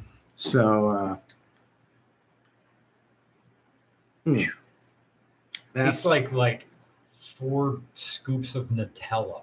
It's on very Nutella. It's Yeah. so heavy. Woof. All right. Buzz's girlfriend. Hey, there's 69 viewers right now. Hell yeah. Yes. One of your viewers said the same exact thing at the same time. Well done, Paul Now Anthony there's Carbone. 74. Oh, there's 69 likes. That's whatever I just had is the exact amount I can handle of that. Yeah, that's why I poured only a little Yeah. bit. Yeah. All right. All right, Ben, you want to take it away here with your presentation, or you want me to go up and You go for it. do you want to do So I will explain. So this is, let's start here. This is, if everybody's had Dogfish Head Worldwide Stout, this is picture that same beer, Worldwide Stout, but now Utopias, Sam Adams Utopias barrels. This is aged in those Utopias barrels, but it's still Worldwide Stout. So it's a pretty special beer. In terms of How many- distribution, would you see this Where do very you find regularly? This would not be, this was literally a one-off, hey, we just merged the two companies, let's try this out and see what happens. Sam Calagione and Jim Koch are the founders of the two companies, right? Jim Uh-huh. Koch, founder of Sam Adams. Sam is the founder of Dogfish. They basically are both like kind of just beer nerds who want to just do their own thing. And this is one of the things that they did. They did a few. They also did Collaboration, which is another like they just did these like fun. Collaboration was before the merger, though, was it not? No, it was after. Oh, it was This after? was Okay. that was the first like celebration beer of the merger. Sure. But they just basically like these are the things that the two of them who just like beer are like, hey, let's make this. All right, we're gonna make this, and they just kind of do it for fun. All right. So first of all, this is 18%. It's not to be taken lightly. No. Right. And Worldwide Stout has always been 18, 19, kind of. Well, mostly, I guess It's 18. That's about depends as on how it aged. as far Yeah. as it'll Oh, I go. can smell it. Yeah. But you're not going to find this in the beer store. Nobody is going to buy this. This is whatever came out to those distributors, those wholesalers first. They got it, Oh my goodness! and it was probably Dogfish had distributors who were very much into that loop, for beer and a few nerds others. only. But this Yeah. is like there was not a whole lot of this made. Don't go looking, but if you find it on eBay, it's pretty special. Well, thanks, man. That being said, let's give an objective review. Unbiased. Right. Unbiased review of aged in Utopias barrels.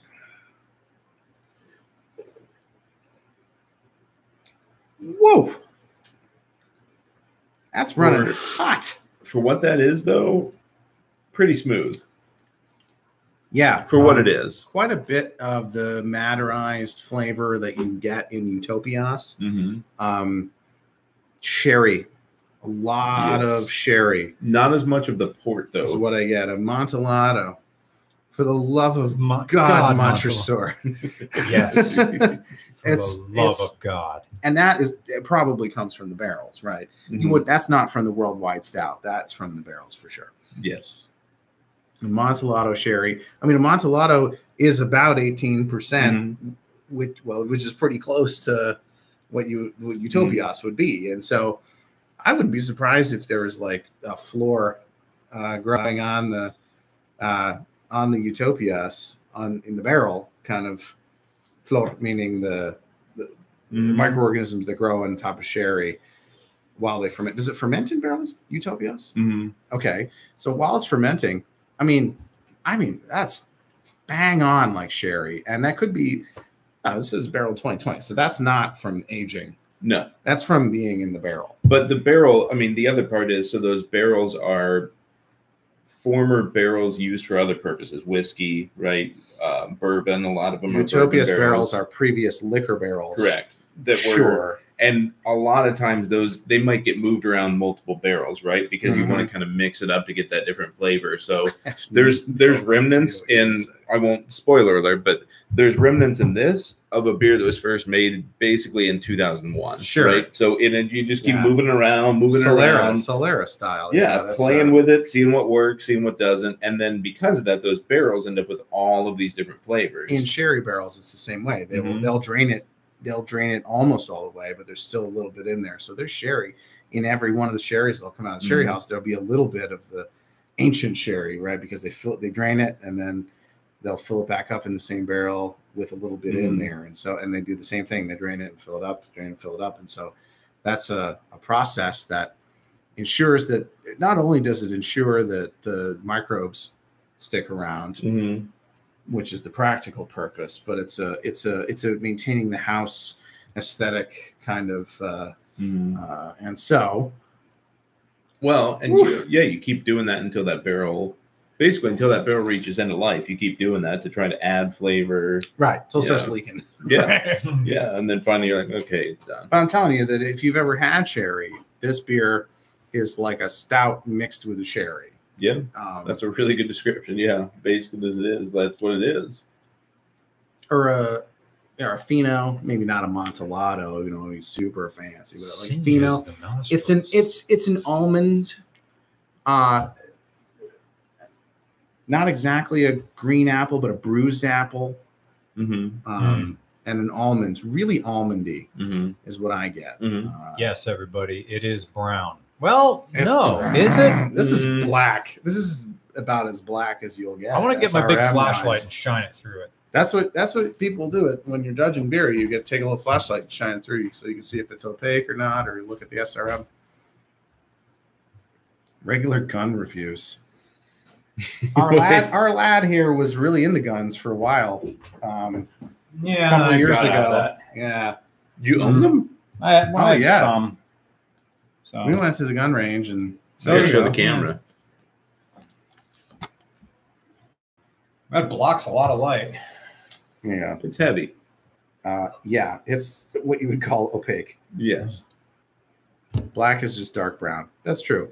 What's the difference between a stout and an imperial stout? Imperial means more. Imperial means like big boner, right? It means like so imperial IPA has like extra malt, extra hops. Imperial stout has extra malt, extra alcohol, and in imperial, of course, IPA will have extra alcohol too. So it basically means more alcohol. Is what imperial means.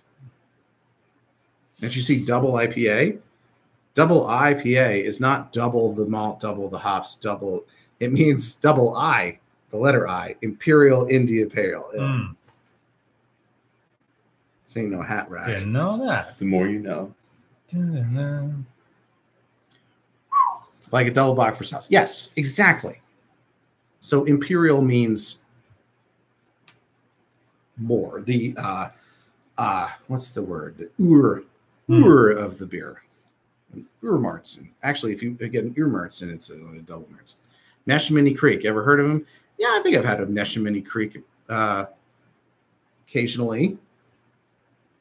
I think they bottle those. I think I may have got one at the Giant. I don't remember anything interesting about it. But I have no is it memory. Neshaminy or Neshaminy? They're known for the John. Oh, okay. Their beer sucks. Maybe that's why I don't remember. It's the double is for double I, Imperial IPA. Yeah, this is amazing. Yeah. I'm very pleased that you brought this. That one, I think we should have still done it second to last, but that is pretty special for what it is. I'm trying to think of a car winemaker analogy in and I Cali. can't. Yeah, you can. You know what of I would course, say? different notes and barrels. In this country, Yeah. I would say that's a Toyota Century. Yeah. If you come across one Yeah, in because regular life, They're old. The It's new gonna ones be- are old. Yeah. well, because they have to be 25 years. It never came here. Space Cadet pinball was pretty great, Right? though. Was it 3D Space Cadet? Hell yeah. But it wasn't 3D. Not It really. was There's a just- laser it was disc. 2D. It was just 2D. Laser But disc. they called it Well- Space Cadet 3D. Laser We're disc? probably thinking of. I'm Different talking video about game. Space Cadet pinball on. It said best Oh, Windows yeah, game. Windows, Best preloaded yeah, Windows yeah. game. Isn't that All what right. you guys I thought we were talking still Yeah, on that was the great. Century. That I was was super confused. about? Oh, somebody just said best preloaded Windows game, and I was like, yeah, Space Cadet 3D. Obviously Pretty- Solitaire. Space I'm Cadet. just kidding. Yeah, but I get what you mean. Like even in its own country, the Century was meant to be aged. Mhm. That the one of the most, or perhaps the most conservatively Mhm. made vehicles ever. Mhm.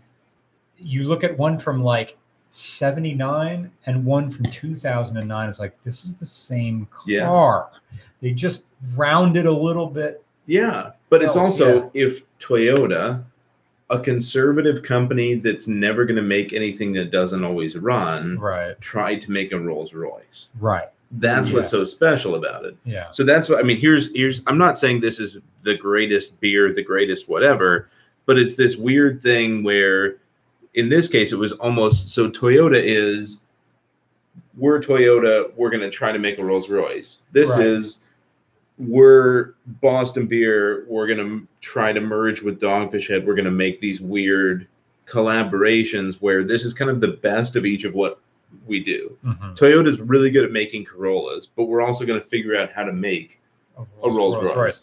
But the thing about the Century is it has no presence unless you're in the car. Unless you're this tastes like I'm drinking wine and I'm 9. The bottle You know, is just the same as a it's 60-minute very- bottle. It's a very 60-minute heavy. bottle with a Yeah. different lid It's or a different label. very almost oppressively alcoholic. If you're not Yes. used to it, if you're not used to big beers, Yeah. you don't want that. Yeah. That's not the beginner beer for whoever asked that question before. No. This is for No. No. professional try it. alcoholics. Don't try this only. at home, kids. That's right. So, all right, Professionals. Tom and I are going to finish this later without Okay. Brian, who doesn't want any more. Right. Don't But give him anymore. He'll pass out. We on need his to, couch. before we go any further, we need to try Utopias. We've done this before. We've done this before, but just tell us what this At is least and why rinse it's my special. glass So this is before Sam we- Adams Utopias. Oh, it's unopened. This has never been opened before. This is a 2019 batch. So this gets released every 2 years. And as we were talking about, this is aged in different casks. Basically, it gets rotated through a different cask. So it might be a whiskey cask, it might be bourbon, it might be all sorts of different flavorings. This is basically Jim Cook, the founder of Boston Beer. This is his pet project. This is one of his passion areas. This is something that is no expense spared. Take as long as you want. There are remnants of product from 2001. Probably arguably you could trace this to Triple Bock in 1994. This is that old as far as the thought, the concept of this is the best I can possibly make. So this is the highest percent ABV beer that we know of that is being sold in America. This is 28%, right? This is 56 proof. It's the highest the yeast will go. Correct. And it has Ninja. I mean, basically, like this can't be made with a standard yeast malt hop. This has to have Yeah. Ninja hops. It has to have crazy things in it to be able to ferment at this kind of And it's ABV. not like beer where they just add spirits or booze or No, there is no No. artificial shit. In No, this. and you'll Yeah. find if you look at the He's opening it. It didn't go very, super, very little little. carbonation. Very, very little. but the BrewDog beers, the End of History or Sink the Bismarck or whatever No. that are huge, I'm taking a clean cup. huge beers. Those are cryo distilled. This is not. This is just Whoa. fermented. Well, is that for me? You want that for Tom? That's It's not not much. that much, Brian. All right. It's really not Okay. bad. What's your opinion on the Mercure? It's a nice X4 experiment TI. for the wrong country. Like they had a My hard uncle time Lenny selling had a it there. Mercure. Did he? Oh, yeah. My uncle Lenny is a car dealer in Dundalk, Maryland. And yeah, The Ravens it's are Country playing Club Yo. Cars I can't do- / L&L Motors. You won't come down to Dundalk. You can get we'll get you. Why buy a new car when you can get a quality used car in Dundalk? Is that what he says? Oh, that was the commercial back in the day. Nice. Yeah. Shout out Uncle Lenny. He is a central casting used car salesman. He's got a big ass curly mustache, Man, that is a world I can't. like plaid pants. He's I think I told you my my car dealer story. Like I shadowed a I shadowed a brewery rep in college, and I remember going to a car dealership that she was the spokeswoman for. Right? She was the spokesperson for this dealership, and the guy we're sitting in there, and she's talking about the car she wants to order, and I noticed the guy keeps gravitating to me to have the conversation. I'm like, I'm 21 years old, and I'm shadowing her in her actual job. Why are you talking to me other than that I'm a male in the room and you're like, it was just that like, That's why. right? What year are we in here? Yeah. This is 55. Yeah. I could just sit here and smell this. This, Oh man. So this is my favorite. So this is, you want to talk about a sherry, right? Or a port, or this is not something you're not going to drink. You're not going to drink 12 ounces of this. There's a question there. What's the MSRP of Utopias, and was it sell for I the believe- secondary market? $230 or $250 this year is the MSRP. It'll be introduced this fall, and I think on the secondary market, people typically pay $300 to $500 depending on the batch year. for the bottle? No. You poured us too much, my dude.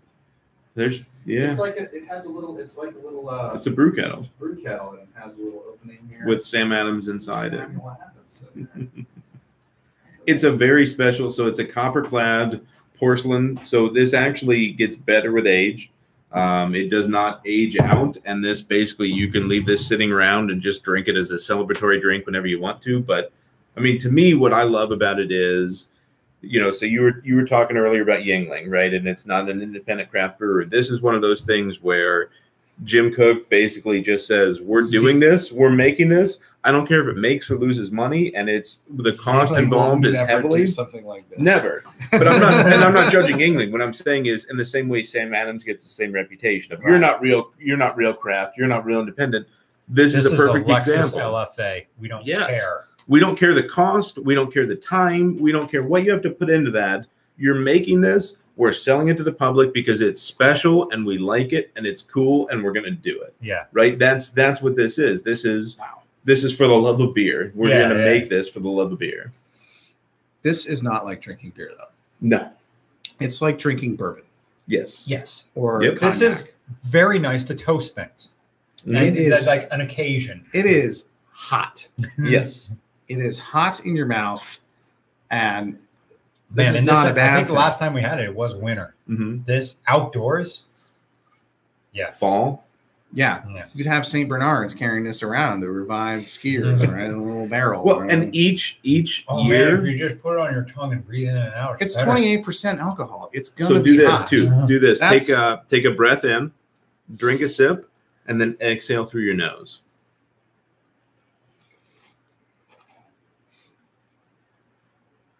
You get that sense, that smell, like through your nose, through your mouth. Yeah.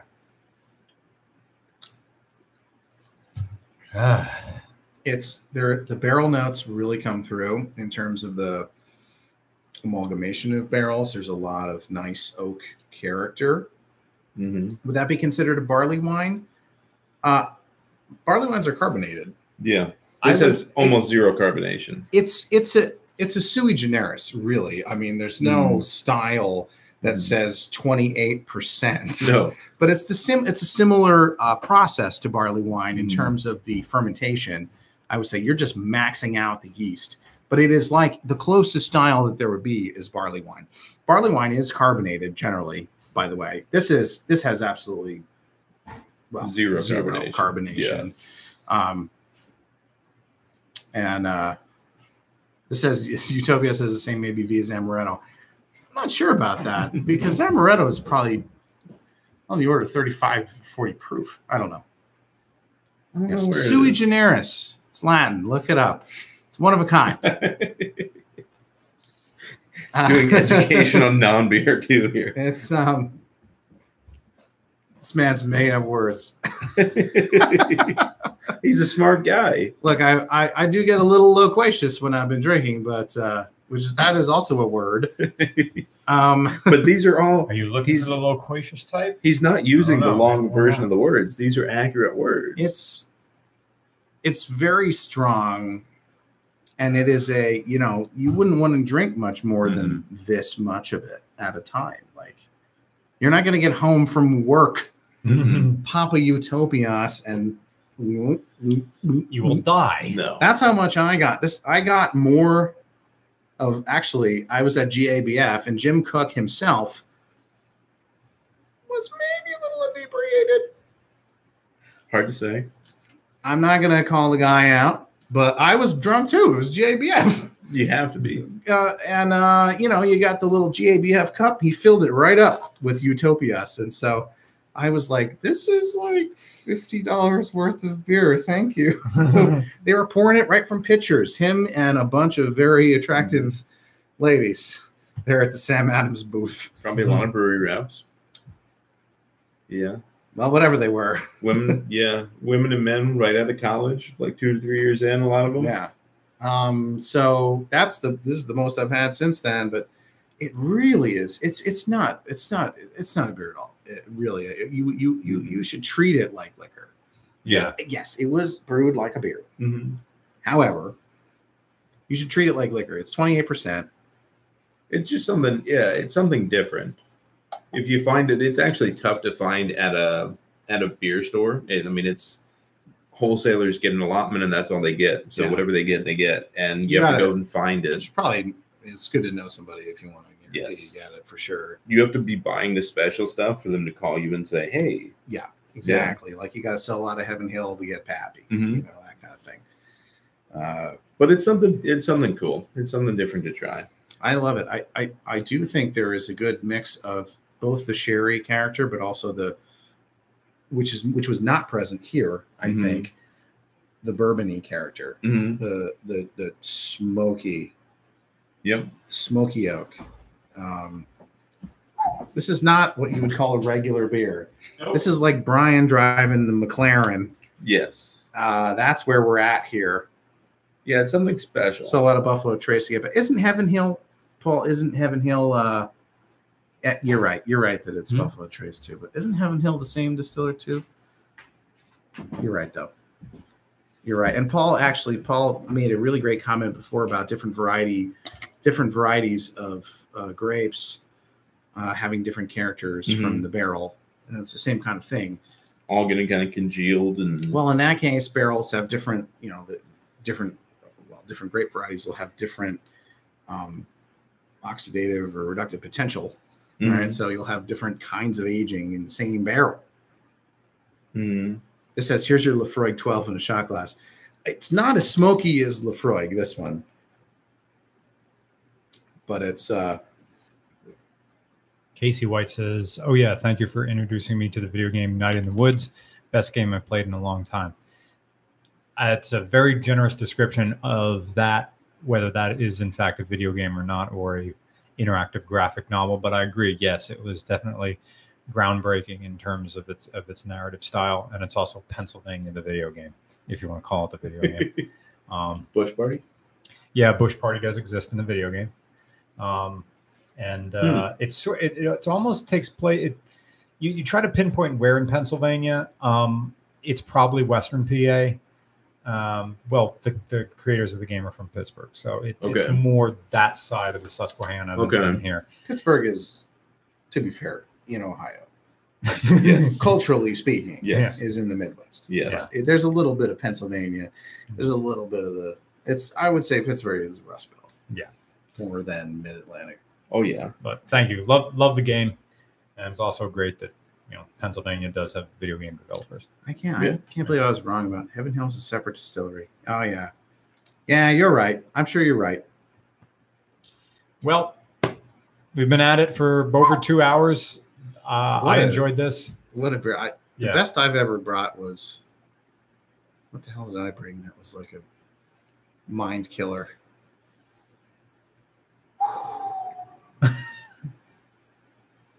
I don't remember, but I can't top Utopia for sure. Yes. Thank you, Ben. Yeah. For No, this. well, I appreciate it. Big distillation energy over here. Yeah. It's not distilled. Big distributor energy. I was gonna say something different. Yeah.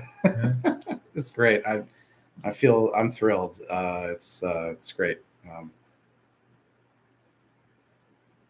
Something different to try. It's Paul Anthony. Being around like Moses higher end Bourbon, cars, for sure. I've learned to not be intimidated by price point and to recognize that a lot of what makes a higher end car is its presentation. And I wonder if I would appreciate this if it wasn't for that bottle. Mm-hmm. It's part of the experience, and maybe that's okay. Mm-hmm. That the bottle is this thing with these doors and stuff. Something, yeah. Yeah. Well, and a part of that is, of course, if you're paying $250 a bottle or $350 from people reselling these things, it better have a presence as you pull it out. Right. It's going to look pretty. Yeah. But again, and a part of that is to say this is something different than this cap. It's not that. This is the only cap that is black that we use, right? Oh. Because it's something. It's to say in the same way. I don't think we have anymore. The Dogfish Head, the really heavy Dogfish Head has those like the yellow with exclamation point. it's the Dogfish Head logo with the caution, right? And to say like this is different. It's again. I mean, I guess all I'm saying is it's something to say like this is an occasion. This is not you don't drink this every night with your buddies. This is something different. But who cares about the price point? If you like it, you like it. If you don't, you don't. Would I pay $250 for a bottle of Utopias? I'm not sure. Mhm. I mean, I'm not super rich. I am a pre-tenure professor at a Midwestern research university. I'm no Tenure not track. tenure track, but not tenured yet. And if the provost sees this, maybe never. But $250 for a bottle of booze is a lot. It is. If it's, I think somebody just mentioned Lagavulin. Lagavulin 16 is about $100. Mhm. I can get by on that, but I would have trouble as a somebody. The hoi polloi are not. Yeah. It's the- spend $250 on this. It's the class. It's the cost benefit analysis, right? This costs that much to make. I guarantee. No. that But I don't is even worth it. like. I don't even care. Like when it does, but like it's not a moneymaker. This is not something that Boston Beer is doing to make money. This is legitimately. This is a pet project for Jim Koch. This is something that he's like, I want this. I like this. This is cool. But what I mean to say is, this is either folks that have money and are comfortable with it, or folks that are passionate and once every 6 to 8 years they're like, I'm going to buy one of those because this is cool and it's different and I want to try it, and they're kind of supporting the cause of we're going to make weird, outrageous, random stuff, right? Like that's kind of in the same way that I would argue, I don't care about the money factor. It's the same people that are lining up in front of a small brewery to get there before they sell out. Yeah. Right. Those are the same category of like, I'm going to do this because it's cool that you're not going to make it. And if I get here at noon, you may not have it. Right. That's the category. Yes. I agree. I totally agree. The scarcity drives the price. Yeah. For sure. Yeah. Right. But somebody mentioned Bruichladdich. I love a Bruichladdich, actually. It's one of my favorites. Because it's not peated. It's the best way to get a malt buzz without peat. But back to this beer. I mean, I'm very lucky to have media and other connections to Utopias and have sampled it. Yeah. Oh, Tyrconnell, that's a good one too. Tyrconnell is a single malt Irish whiskey. That's a good one. Yeah. There's not a good comparison for this because it's that single malt or a really good Scotch. Whiskey. It's very different than those. Yes, this is closer to a port, I would say. Yeah. Even though the alcohol level is a little higher, ports generally comes in around 20%. Right. It's much more like a port than a bourbon. Right. The bourbon has no sweetness to it, but actual sugar to it. There's carbs in here. Right. There's plenty of malt left over from that, just pumping that process and all feeding the yeast. Injecting it. Yes. It's probably a semi-batch process they had to develop over years. I mean, I picked ice wine in the Finger Lakes with Dave Breeden. Shout out to Sheldrake Point in the Finger Lakes. But so I picked ice wine, and that stuff comes in around 40 bricks, and the yeast are like, nope. Nope. So you have to actually do it semi-batch. You kind of start with the first press, which has a lot of water in it. And then so you probably ninja yeast, that weird yeast that's going to live through all of that. You would pick a very high tolerance yeast, obviously, but even still, there's so much osmotic pressure on the yeast. It's not just the alcohol that kills it; it's there's so much sugar in there that they like beer on a slug. It's the same thing. The slug dries up, right? Yeah, it's the same exact thing. And so the yeast are like, fuck that, I'm out. And so I'm sure there's a process to getting this fermentation started that involves a lot of black magic fuckery to get it to 28%, which I respect that very much. But we've also evolved other ways of getting to higher alcohol concentrations. Absolutely, right? And that's what I mean. But it is special. I don't deny that it's special. This is Jim's passion. Where there's a lot of stuff. Like if you meet Jim, he will hear you out on anything. He's a very down to earth dude. But these are one of those things where he's like, no, we're gonna go do this. We're gonna figure this out. We're gonna do this. And that's to me, that's admirable that he's stayed true to that. Yeah. One last one before we depart you for the evening. When are you going to review a second-gen Mini Cooper S? Well, I think Foster Eber has one. We'll do one. We'll find one eventually. We'll tackle that thing on the, I want the Miata driving experience, but I want to pay 3 times as much for repairs, and I want the turbo to cook. Yes. Okay, bro. Yeah. I don't want it to last. No, and I want to lose at autocross.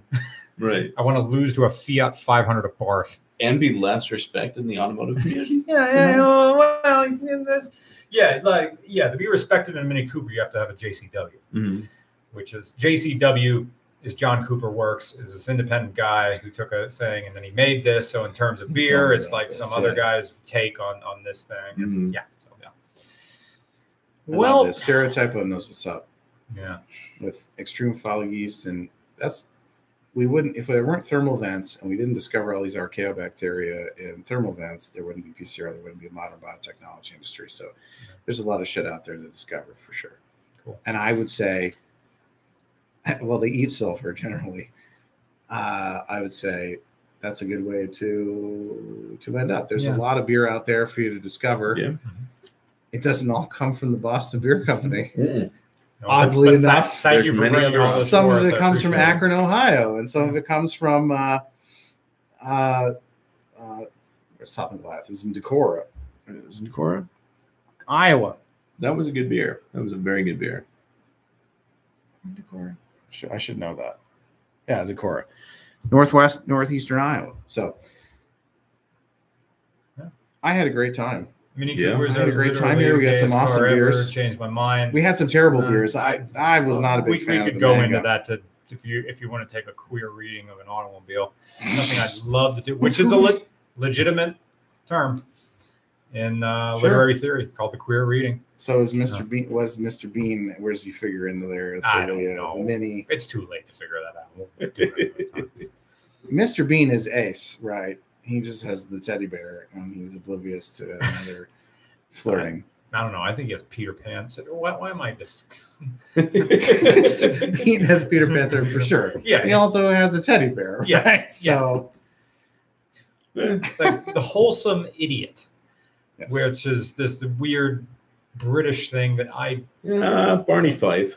All right, sure. Come on. Yeah. But he was the confidence without authority, which is one of the funniest caricatures you can do. Yeah. Right? If I pretend like I know what I'm talking about and have no idea what I'm saying. The Office. Yeah, it's That's Michael Scott. super Yeah. funny. Yeah. Yeah. Yeah. Anyway. You wearing a woman's suit? No. Where are the pockets? There there are a lot of different ways to negotiate a contract, and mysterious. there are mysterious. No, that's what's mysterious is the rear pockets don't have any holes in them. Mr. Bean is a supremely sexual being, and the man got his head caught in a turkey. He's literally a caricature. That's his entire persona. That's it, Gromit. Suck me off. All right. Wallace and Gromit are fantastic. It's good to have your dick sucked by a dog. Of course, I'm just doing Nick Mullen. Yeah. Doing this. That's a good Wallace impression. No, I'm just doing any Nick's other Wallace. I love Wallace and Gromit. What good is a dick Cheese. suck without a little bit of cheese? Dick cheese, Gromit. Oh my God, that's terrible. And on that note, Yeah. good night. Thanks for watching. Thanks, friends. Oh, and thank you for everybody who donated the super chat. We will spend your money wisely. It's probably going to go for the AT Shuttle project. I have some video I need to release for the people who signed up for our alerts on our new website, regularcarreview.com. Thank you to everybody who donates on Patreon. You're helping this channel exist as a much larger channel than it really is. Thank you for Ben McElwee for bringing us a plethora of beers. Thank you, Tom Nix, for bringing us more beers from Iowa and lending science explanations for how things are actually done. I enjoyed listening to what makes this special, because I did not know how fucking complicated it really is to achieve what they did here without modern technology. Yeah, it's very impressive. Have a good night, guys. Goodbye. Good show.